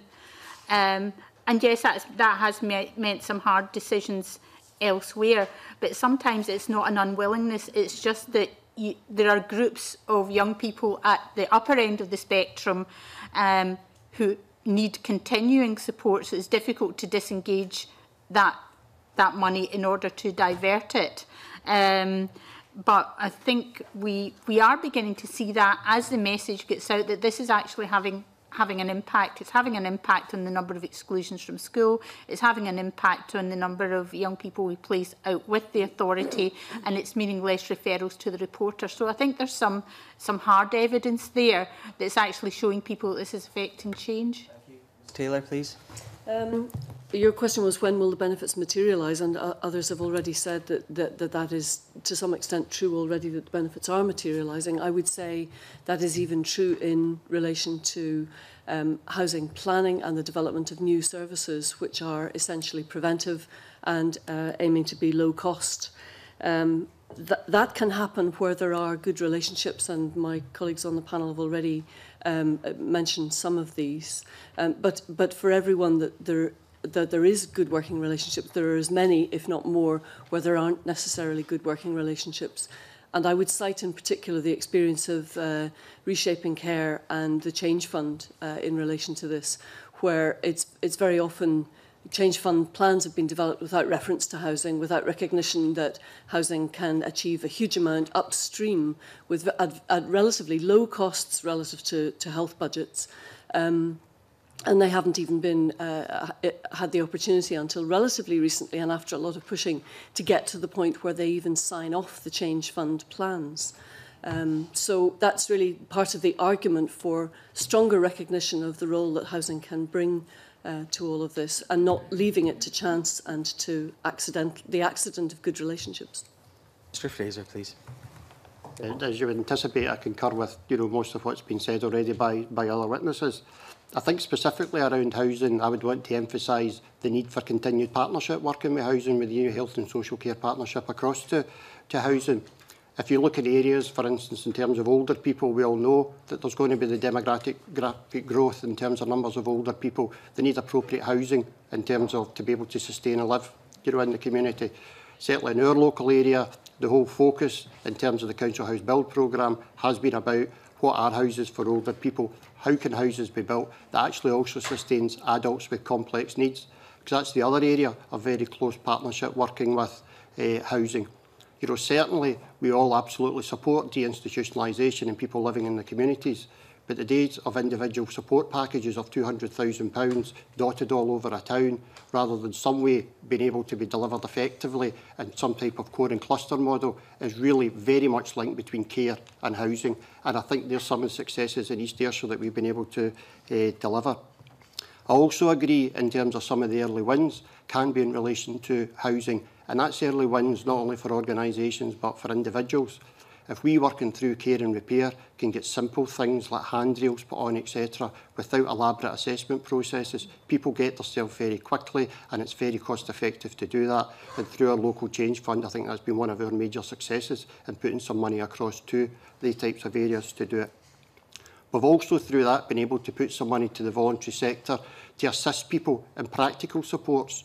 So older people do get depression if they sit there looking at a garden that's all overgrown, etc. So being able to give some money to some of the voluntary organisations that get young people into work, to do SVQs, and at the same time get practical supports for older people has been some of the big successes that we've had. In terms of looking at further early wins, I think for certain co-location of services has been a real positive. We've got a number of good examples of co-location of services where that really supports increased communication. Our mental health services, our learning disability services are all co-located, and that gives us, you know, immediate wins back. We've been able to develop our intermediate care and enablement services to support early discharge from hospital and prevent admissions, and I think our statistics show how successful that has been, and consistently, you know, making improvements in terms of delayed discharges, and most importantly, helping older people to stay at home. In terms of the proposed changes, I think the positives are that it becomes clearer for everyone how to access services. So rather than, you know, GPs having a whole range of different people to refer to, if we can have clarity about who they can refer to, I think that helps us. I think if we can quicker decision making rather than decision making by committee all the time, it becomes clearer as well in what we're doing. I think we have to look at the areas in terms of locality working. In terms of locality working, there can't be separate issues of locality working for the different bills that are around just now. We have single communities.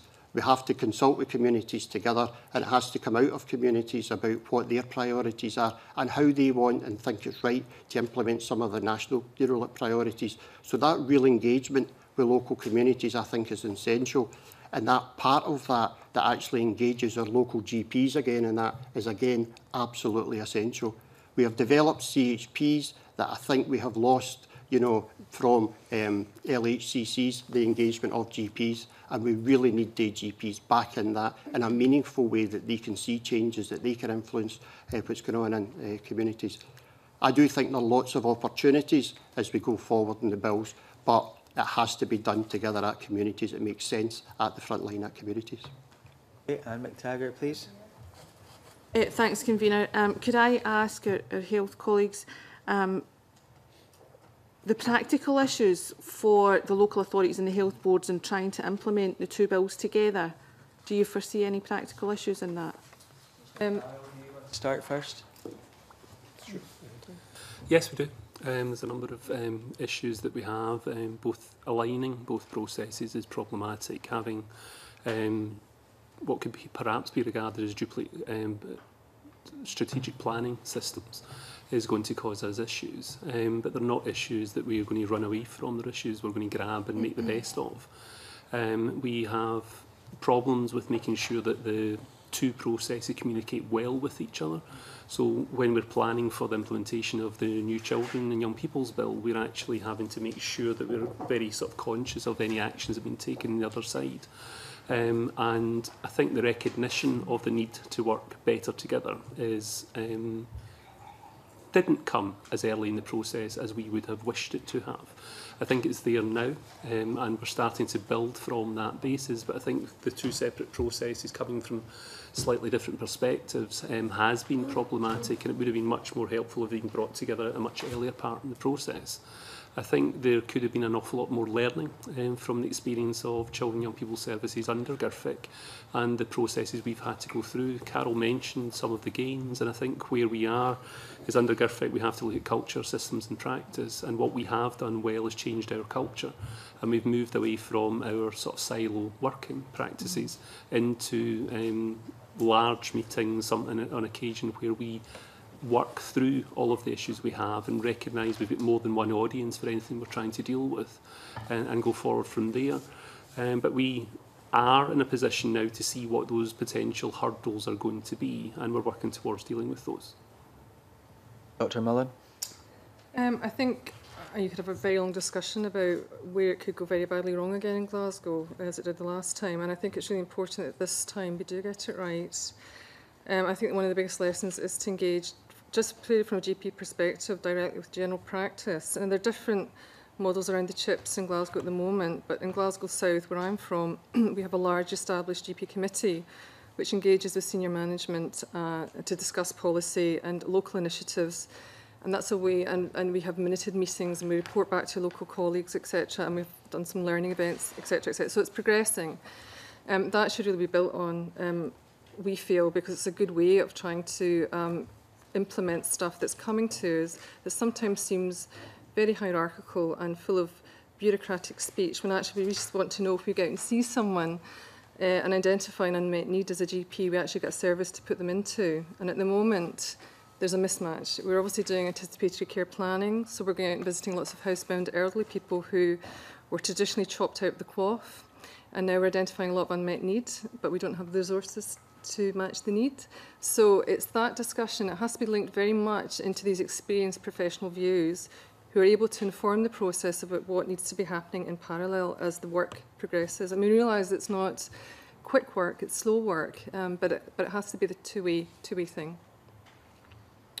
Ms. Kirk, do you want to make some comment there? I think there have been particular issues for health in that they have some very complex arrangements. And I know that colleagues in health who've been represented on our group often have some very complex reporting arrangements in order to go through. And I think in some ways both the chief officers and the CPP have managed to cut through some of that. But it does require a considerable amount of work. So I think that there is the potential here to actually simplify a lot of what we're doing. But I do think there needs to be learning from both the work in integrated children's services for the way we take forward integration of health and social care, but also learning from the work that's been done in adult services and how you actually create the momentum to make some of the changes. So I think there's a bit of joined up learning there that's still to happen. Taylor, do you want to comment? We didn't comment on the children's bill at all. All I would say is that the consultation stage, children's services and housing services were lumped together, and the focus on children's services in this committee tends to exclude a focus on housing services. And all I would plea is that you, in the absence of a bill, that you still pay attention to the housing dimension of the argument. I think you've got that message across, Okay, Ms. good. Taylor. Thank you. Mr. Fraser, please. I think I would just add that we need to be careful we don't lose anything in the changes. So just now, community health partnerships have a responsibility across, cradle to grave for children, adults and older people. If we move to health and social care partnership committees that only have a responsibility for adults and older people, we need to be careful we don't then leave children's services sitting without an easy strategic voice into councils, community planning partners and the health board. So in terms of as we take this forward together and plan across the bills, we need to make sure it's for betterment and there's not actually a loss in strategic planning. You want to come back, Anne? No, it's fine, thank you. Margaret Mitchell, please. Good morning. Dr. Mullen, you mentioned that you're doing some very good things, but sometimes you run out of resources. One way possibly to address this, and it's to all the panel really, is to make sure these positive outcomes are assessed and logged on. So particularly for the local authorities, is this going to be integrated into benchmarking? And how do you assess the outcomes, the positive and the negative, because the negative you can learn things from too and do things differently. So could I maybe go round the panel and ask you about that, because we have heard some very positive things this morning about how you are sharing services and integrating, and that is welcome news, but equally we've heard good things from CPPs in the past that haven't materialised when we go to the local community. So just a little bit more detail of how you're pinning this down would be helpful. We go from right to left this time. Mr. Fraser, do you want to start, please? I mean, in terms of how we look at that, I think you can evidence it just through numbers. So sometimes that is about, like how many, admissions are there to hospital of people over 75. You can do it through things like the number and proportion of your elderly population that are staying at home. It's much harder and less tangible to look at well-being in communities, to look at some of the longitudinal things that we talk about. If we can do preventative spend, we need to do preventative spend so people don't need some of the health and social care services in 20 years' time. And I mean that everything from the 50-year-old male with alcohol problems right through to unborn children, and we need to look at how we do that. So some of that is very difficult to do, and it will be very longitudinal in how we do it. We can use indicators, just now. Some of that is about how much we're managing to put anticipatory care plans in together, and I absolutely accept unless you can actually follow up then you've only spent a process without improving someone's life. But we can put them in place and we can start to show that. I feel just now what we have are indicators of how it is, and it's much harder to actually get the positive, tangible things that we'll see as things go forward. Ms. Taylor. I would comment by saying that, first of all, some of our colleagues in the Housing Coordinating Group are actively working with the Outcomes Group on the definition of the outcomes and the targets and indicators that go with all of that. Our general view is that well-being is not sufficiently addressed in all of that, and there's still too much of a focus on the costs and impacts of existing services than the services that there might be in future. But that's not something I want to rehearse in greater detail here. The second point I would make is that some of our members of the SFHA have undertaken SROI, social return on investment studies into the impact of the benefit of services and showing the value. I can think of one by Link Housing Association, which did a project I can send you details of, which showed that for every £1 they invested in an advice and information service, they were getting £27 of value back. There's another one by Hanover Beeld and Trust Housing Associations, which looks at the value of adaptations for older people. So I can send you details of both of those kinds of things. We've seen those before, but we'd be happy to see them again. Ms. Kirk, please. I think there is a real issue with benchmarking, because benchmarking tends to be against individual services and individual parts of the service, and it's easy for me, for instance, in education to benchmark. We're benchmarked to the hilt across other services. Schools benchmark against other schools, and it's very embedded. And we're also good at benchmarking against children at the acute end, if you like. We're good at benchmarking around looked after children. We're good at benchmarking against children who come into the child protection world. But I think we're right, the benchmarking around children where there's issues of well-being or neglect, that's quite a difficult issue to get into. And we tend to rely very much on input measures, on what you're doing to address it, rather than there's really a sort of conceptual difficulty in actually getting benchmarking for the impact you're making there. We've done quite a lot of work in trying to identify indicators, and we think we're getting there with them by looking at the stretch aims of the early years collaborative and working back to, well, how do we actually get there, and what are the measures that tell us that we're getting there?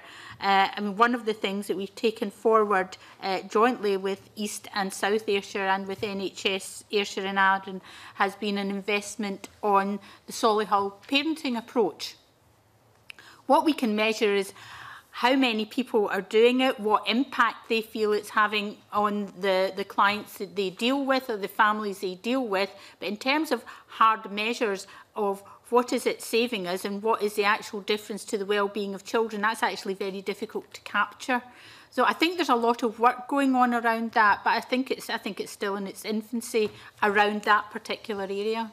I certainly think that you gave some good examples earlier in number of exclusions Yes. going down. That's a tangible thing, but that's not always possible, so I take your point. Dr. Mullen? I mean, I think you can look at certainly the epidemiology of stats that's already collected at the moment around unscheduled admissions to hospital, number of days spent in hospital for elderly people before they get moved into perhaps a nursing bed, etc., etc. And I would agree some of the more qualitative outcomes, which take longer to develop because you need to quite often involve the patient or the client in that research agenda, requires a commitment to do that work. There are a lot of short-term measure outcomes. There aren't a lot of long-term measure outcomes. We base a lot of our evidence in early interventions on the old study, which is still ongoing. We have nothing similar to that here.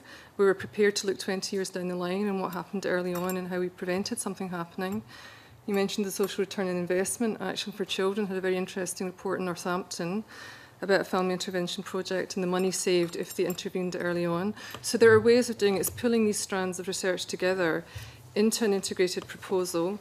The Deep End is working on that. We're very keen to do that, but it would need to be resourced, so we would have the staff and the ability to do that, because at the moment there's very little evidence to show for all the work that's going on. Sir Carroll?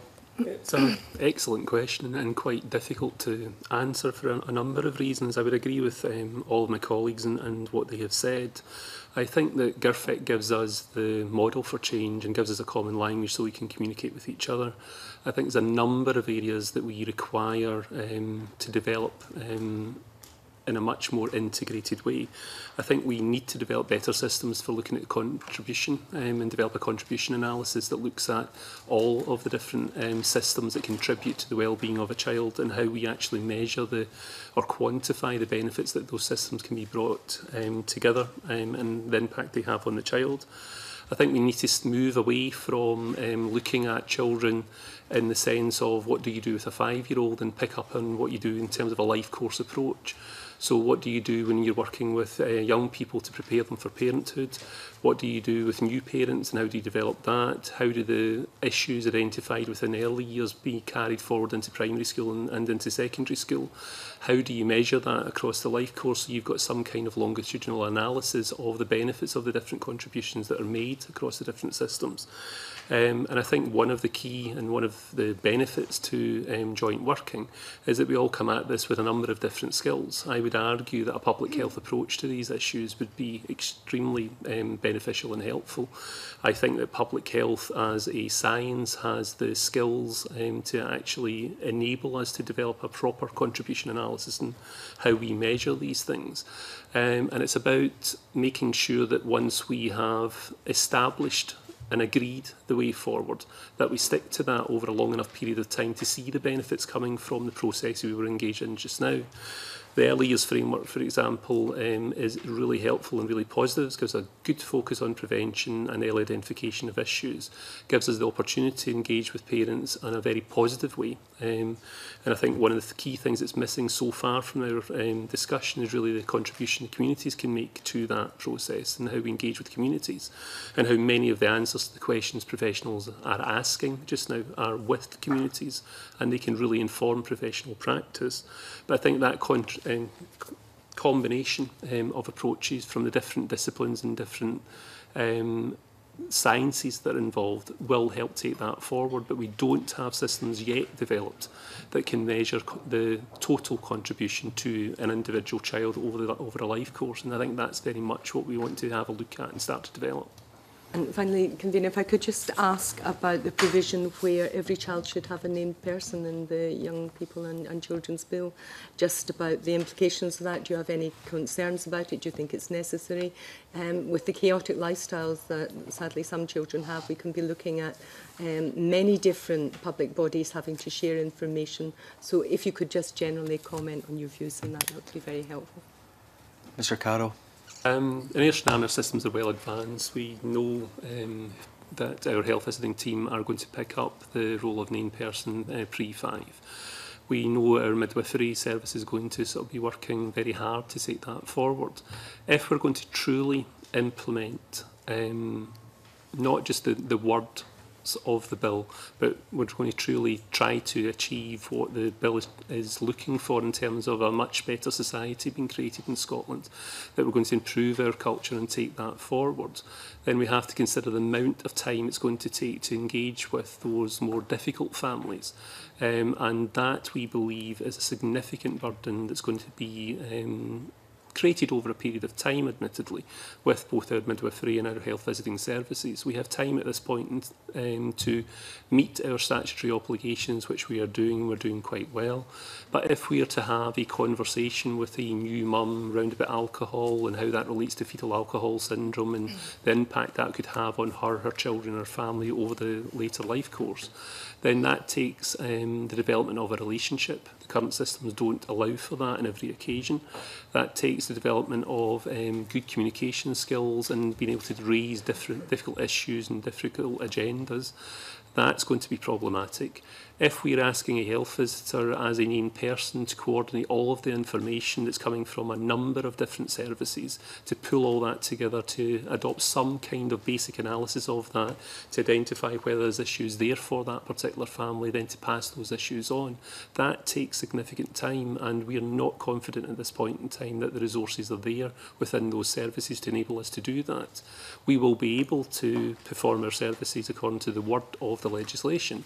That's not our issue. If you really want us to get in behind the issues that are there and find resolutions for those issues, that takes time and resources. And at this point in time, that's not there. We expect to see investment being recycled, if you like, from the money that's been put into early years collaboratives at this point in time. Later in the life course, we hope to see a reduction in children who are looked after and accommodated, for example. We don't have the systems that can identify where those savings have been made, because that happens some 10 to 15 years later, perhaps, and then how to recycle that funding back into early years to continue this process and to build on that process. I think there's a number of challenges in what you've been asking. Dr. Mullen? I agree with a lot of what Mr. Carl's saying. I would say that under fives it is logical to have health visitors in person for preschoolers. I think for school children there is a massive gap there. When you become vulnerable at 5 or 4, you're probably still vulnerable at 6, 7 and 8. There's not enough capacity for that work to be ongoing in a meaningful way in the education system, I don't believe. I mean, I'm quite relaxed about the named person idea, because GPs, most people have a named GP, and GPs are often the source of referral for many, many different agencies, looking for bits of information or have something to tell us about a family or an individual. And I would like to see GPs far more, and the deep end have really stated this very strongly, far more involved in the involvement of vulnerable children and families. There needs to be something more substantive in general practice. Ms. Kirk? I think this is a challenge for a lot of services. I mean, some of the discussion we've had is whether, given that around probably over 98% of 3 to 5 year olds are in early years provision, where they're seen every day by nursery practitioners, whether the named person wouldn't have been better situated in that place. And I think we've raised that on a number of occasions. We have been operating this through GIRFEC and through the GIRFEC guidance for some time, but it isn't easy. And I think it is that bit around, usually in primary schools, head teachers or the additional support needs coordinator within a primary school, who's often either a deputy or a principal teacher, gathering that amount of information from a range of agencies.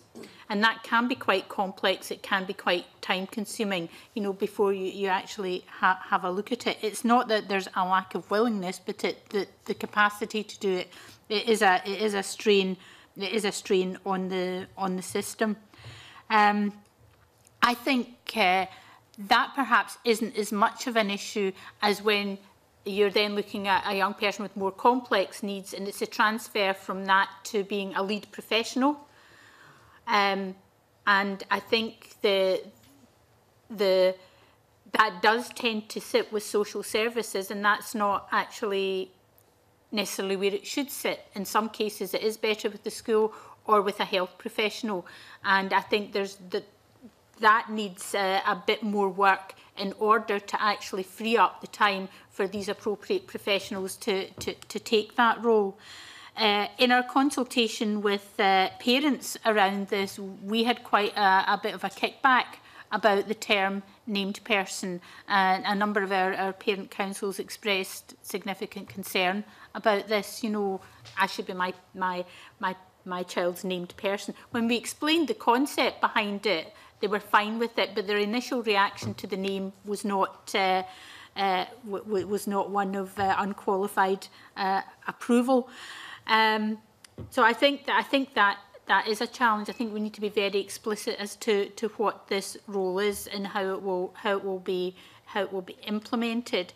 I do think that some of the things around information sharing and shared systems to gather that will make this less onerous, but there's still an issue about how that comes together. And I think there's one other issue that we have concerns about, and that is who is a named person for children who are home educated, because education has no locus in that.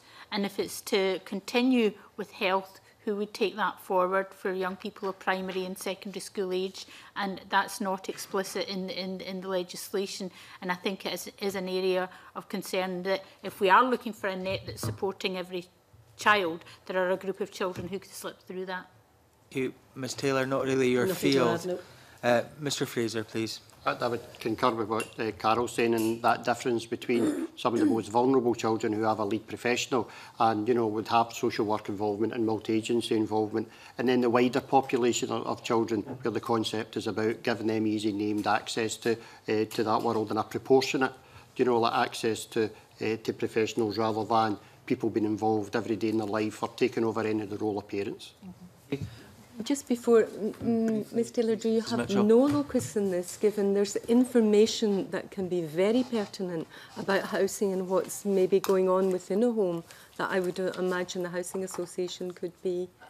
Yes, a social landlord may well have an understanding of what's going on in the home, and that was occurring to me as I was hearing this, but we have opted not to make any formal comment on the bill, and I don't just want to kind of react to things. I think the important point here is that landlord's relationship is primarily with the householder, who will always be an adult, even if they're, you know, at 16 or 17 or 18. I think it would be fair to say that housing assistants throughout the country play a major role in finding difficulties and pointing them out. But I think they're unlikely to be the named person in this regard, and I think that's the key thing, and that's why I said not really your field. And I'm sure that housing assistants and housing visitors across this nation will continue to do what they've done in this regard for many, many years. And it's not because we're not aware of chaotic lifestyles or anything. I mean, I could elaborate further on that, but this is not the place. Okay, thank you for that. Yeah. Richard Baker, please. Thank you, Convener. My question is to Carol Kirk, reflecting on two things interesting you said. You said there's potential to simplify structures to benefit services, which is obviously something we'd all support. But you also said we need to be careful we don't just create additional new structures rather than simplifying structures, making a process easier. Is that a balance where the Scottish Government's going to get right, do you think? I mean, obviously, we're also considering the public bodies joint working bill. Is that balance right as proposals stand, or does that need to be worked on further, do you think? I think it possibly needs to be worked on further. I think I mean, even in the Children and Young People Bill, yes, there's much more of a sort of statutory imperative around the children's service planning, which I think people would welcome. But I would question why we need a plan on corporate parenting that sits out with that. I can't see why that wouldn't be merged into the same plan. If that plan's looking at a whole range of vulnerable children, why wouldn't that be encompassed in the same insane plan. And it's issues like that, I think, around the individual children.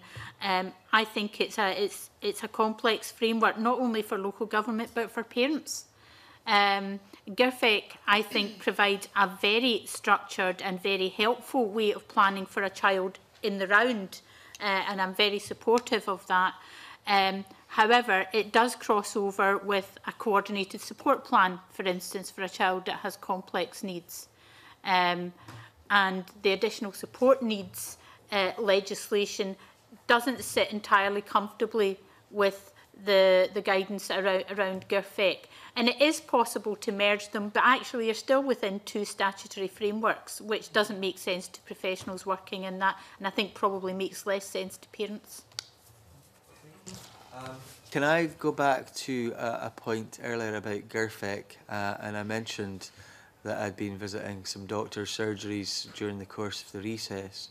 What I'm interested in is systems that don't talk to one another, which complicate the spread of information. Can I maybe get your experiences round about that? Could a bit of common sense, a bit of gumption be applied into dealing with some of these things? Do we overly complicate these kind of systems? Maybe Mr. Carroll first, please. Yes, I think there's a real issue there. The professionals are good at communicating with each other. But if we want to deal with the issues that are on the table, then we really need to have a better look at both from a Scottish Government perspective. And I'll pronounce this really carefully, but the Scottish Government needs to GIRFEC itself. And they really need to look at the interrelationship between different bits of legislation and how they cut across each other, and the number of demands that have been put on different aspects of professional organisations. We don't need conflicting legislation. We don't need legislation that tells us to report to 16 different organisations all on the same subject. And a number of issues that we are dealing with in the local authority areas, the health board areas, come from that source. I think in terms of the systems that we have a significant amount of work to be done to resolve those systems, to make sure that we're actually working to a common system and a common language. In Ayrshire and Arran, we have Ayrshire, and we hope that will take us some way down that road.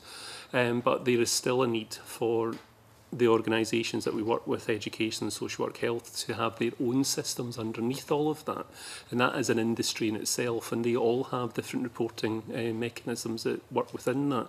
And somebody that sits in my position frequently answers the same question to a number of different aspects of Scottish Government. And again, that's about public money, public time, all being used could be used better and more effectively when we have the issues to deal with that have been so well outlined by the other members of this panel. The phrase GIRFEC itself has to be said very carefully. I nearly didn't say it the right way there. Dr. Mullen, please. I think sensitive data sharing is a real issue for general practice and other agencies, and how you filter what you talk about informally in corridor chat and various other ways, and then what you're prepared to put down on paper. With child protection issues, I think it's fairly straightforward. I don't think many GPs wring their hands over that. If it's a suspected NEI, etc., you would divulge that information quite readily. But we're talking about the majority of vulnerable children in this country, probably about 20% of 1 million children who have unmet needs. Now, the sharing of information around the subtleties of parenting and all the issues around deprivation, etc., etc., that's a big piece of work that still needs to go on, because some parents are very reluctant for you to, naturally enough, speak to other agencies about their own personal private lives, because that does impact on their parenting skills. And I think the only way around that is to have extensive work done between the frontline GPs, social work, who are probably the main referral agency, if you're talking about catapulting them into the child protection system or for legislative intervention. But otherwise than that, the majority of children who are vulnerable in general practice will just be signposted into other services for support. They're not being signposted in to prosecute the parents because they're battering their children. It's parents who are not coping for whatever reason. Now, a lot of that information comes into the consultation, and it's how you filter that out. It's experience, having experienced GPs that have met a lot of children and families in their lifetime, but it's also having the work supported within the GP contract. Thank you. Could I ask everyone to be brief now, because I'm hoping to get another question. And Ms. Kirk, please. I think that's right. I think the particular issue is not the children at the child protection end. It's that very large group of children where poverty and difficult home circumstances are impacting. And I think we need to get much better at that direct communication around there that possibly doesn't involve social services. I think one of the things that we've looked at with AirShare, in fact we were in a meeting about it yesterday, is how we allow how GPs can have automatic access to that. So there might be a wee concern that they have that they don't feel of its own right it can be shared, but if they have access to what other professionals have put on that, it maybe builds a picture and they can say, right, I do have a real concern here. And it's getting that level of shared information as easily as we can, I think is a real issue for us. Mr. Fraser. I think one of my responsibilities is I run out of our social work services across Ayrshire, and through that experience, being able to work 3 social work systems and try and get out of our health, information is a very difficult challenge. So the areas around information sharing, whether that be electronic information sharing or better still just talking to each other, I think would be a real move forward, and that's where co-location starts to really come in. And some of these services I spoke about that we've co-located in mental health and learning disability services, it really does happen that the social worker just goes along to the learning disability nurse and says, you're going to come out with me today and go and see this. That happens and that works in terms of communication. But on another level, we really do need to look at how we develop electronic information systems. And I know through the Public Bodies Bill, some money's been made available for us to help move that on again. But it's something that's been a challenge on us for at least the last decade. Wilson, please. Thank you, Convener. Good morning. Is just to follow up, is the point that Mr. Fraser made earlier, and I think it's been partly answered in the last round of answers, and that was the issue about the involvement of GPs. Because Mr. Fraser made a reference to the fact that GPs weren't as actively involved in the community health partnerships as they could be.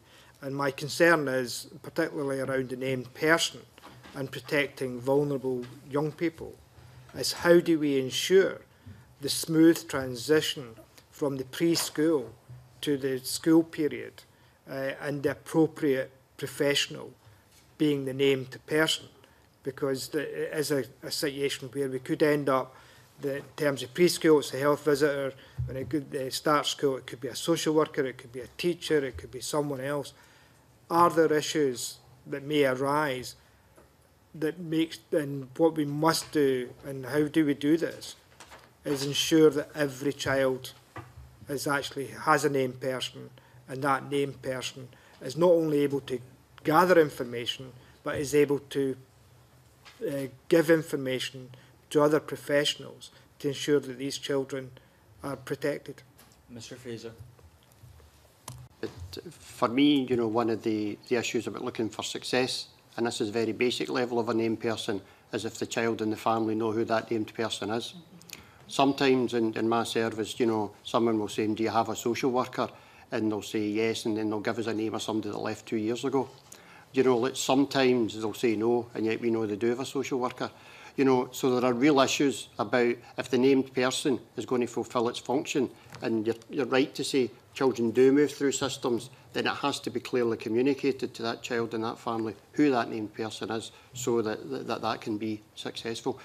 Families continue to tell us about, not having continuity of people who support them is a real issue, and I do think, and I know that's where GP colleagues will come in and say a lot of the time the continuity actually does come through the practice.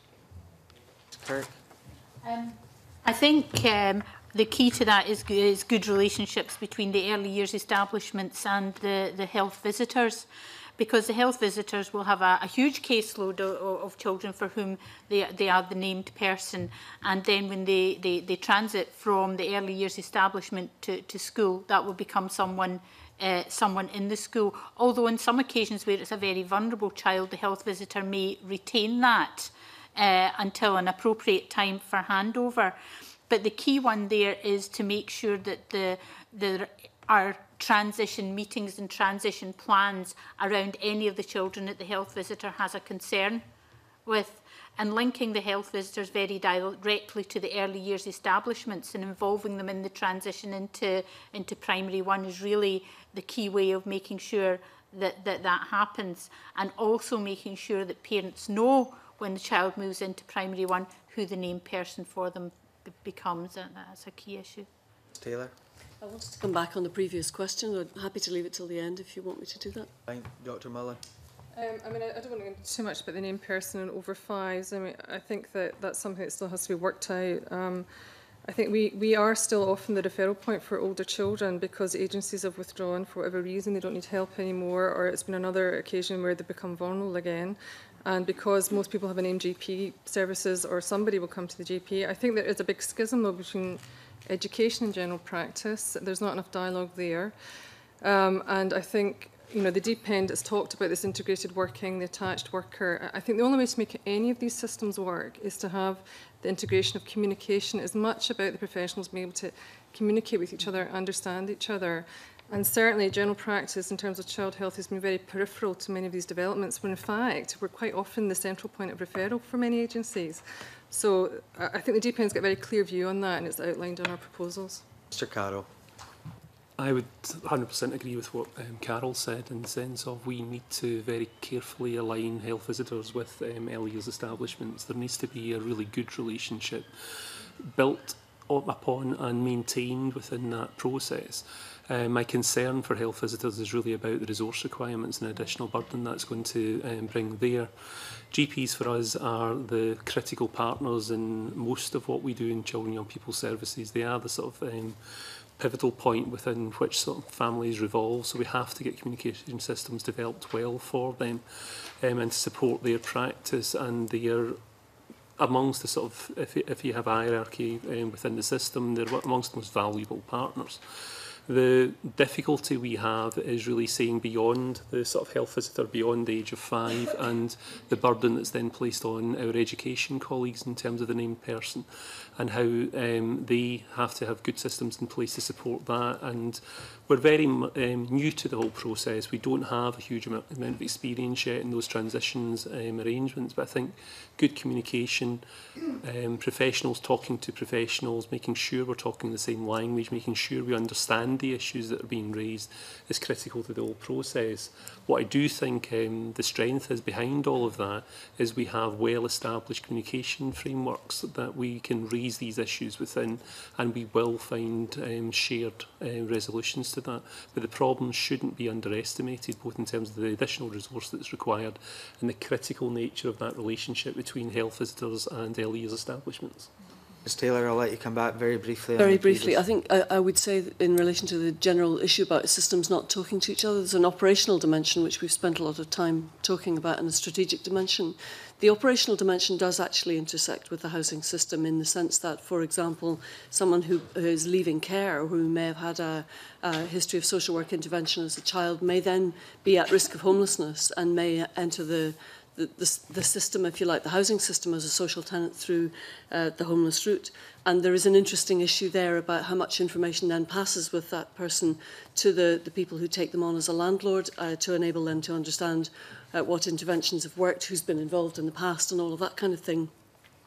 And operational practice is much patchier than it really should be. The other side of the operational information is that I know that there are projects in Glasgow where housing associations are actively working with police and fire services to try and make sure that they get effective data sharing and information sharing and knowledge sharing at the local scale to be able to tackle problems on a preventive basis. And they've been able to document the extent to which they have saved lives and extensive budgets on vandalism and fire damage and all sorts of things. But I come back to the point that I made at the beginning in relation to strategic information, that there's a whole lot of information around strategic planning that relies on decent data sharing and integration of practice around strategy, and that's where housing can make a significant contribution. But only if it's required, I think. John, no further questions. Okay, thank you. Can I thank you very much for your evidence today? I think it's been very useful, and I'll suspend the meeting for a change of witnesses till round about 11:30.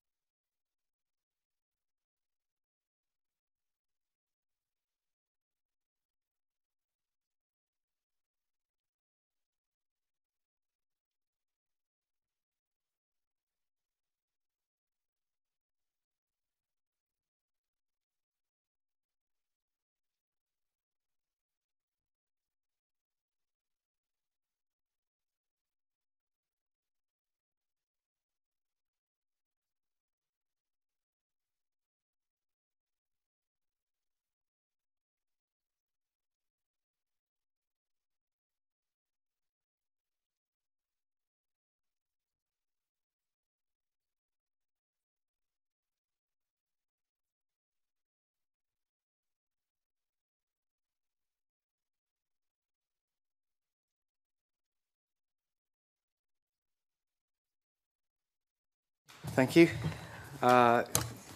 Good morning again. We now move on to our final panel. I'd like to welcome Alec Neil, MSP, Cabinet Secretary for Health and Wellbeing, Aileen Campbell, MSP, Minister for Children and Young People, Kathleen Bessos, Deputy Director of Integration and Reshaping Care, John Patterson, Divisional Solicitor with Food, Health and Community Care, Alison Taylor, Team Leader, Integration and Reshaping Care, Philip Rains, Head of Child Protection and Children's Legislation, and Madeleine Boyd, Solicitor, Communities and Education, all from the Scottish Government, of course. Cabinet Secretary, would you like to make some opening remarks, please?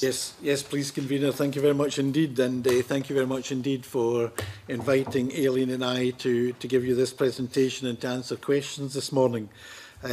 What I'll confine my remarks to is the Public Bodies Joint Working Scotland Bill, which is a bill, of course, dealing with the integration of adult health and social care. The purpose of this bill is to provide a framework for the integration of health and social care with the aim of improving outcomes for service users, carers and their families, and that's at the heart of our policy. We'll legislate for national health and wellbeing outcomes that will underpin the requirement for health boards and local authorities to plan effectively together to deliver quality, sustainable care services for their constituent population. Importantly, the bill aims to bring together the substantial resources of health and social care to deliver joined-up, effective and efficient services that meet the increasing number of people with longer-term and often complex needs, many of whom are older. The bill requires health boards and local authorities to establish integrated arrangements through partnership working, statutory partners to integrate via one of two models, delegation to a body corporate established as a joint board, or delegation to each other as a lead agency, the latter itself having three possible models. The health boards and local authorities will be required to delegate functions and budgets to the integrated partnership, and secondary legislation will set out these and will cover adult primary care and community care, adult social care and aspects of acute hospital services. Integrated partnerships will be able to include other services, such as children's services, where there is a local arrangement to do so. Indeed, there are areas across Scotland, such as West Lothian and Highland, where this is already working well. Each partnership will be required to establish locality planning arrangements, which will provide a forum for local professional leadership of service planning. And the integrated partnership will be required to prepare and implement a strategic commissioning plan which will use the totality of resources available across health and social care to plan for the needs of local populations. Importantly, professional service users, GPs, the third and independent sectors will be embedded in this process as key decision makers. This is in the context of public service reform, and alongside the Children and Young People Bill being led by Aileen, is part of the Government's broader agenda to deliver public services that better meet the needs of the people and our communities. The bill provides a legislative framework for partnership working at a strategic and local level involving professional service users and partners. The planning and delivery principles in the bill encapsulate the principles of the Christie Commission, putting the person at the centre of service planning and delivery, and requires a focus on prevention and anticipatory care planning. As to why we need to legislate, my predecessor, the Deputy First Minister, put forward the proposal to Parliament in December 2011 to bring forward this legislation, which had a cross-party consensus. I think we're all aware of attempts in the past to integrate these services to a greater or lesser success, and it is felt that underpinning this process with the legislative requirement is absolutely essential to achieving our objective. We're not starting with a blank sheet. Many areas across Scotland are already working in partnership to deliver integrated services. Furthermore, we've considered the evidence from across the UK and we're mindful about applying this in a Scottish context. But I'm clear that in order to achieve a consistency of progress, it is necessary to set out in legislation a framework, not too prescriptive, a framework which will deliver the necessary changes to meet the future demand on services. and I welcome the opportunity to provide further clarity on the bill to the committee. Thank you. Thank you very much, Cabinet Secretary. Minister, do you have anything to add? Yes, thank you, committee convener, and good morning, committee, and thank you as well for inviting me to give evidence on Children's Services Planning Part 3 of the Children and Young People Scotland Bill, which was introduced to Parliament on the 17th of April.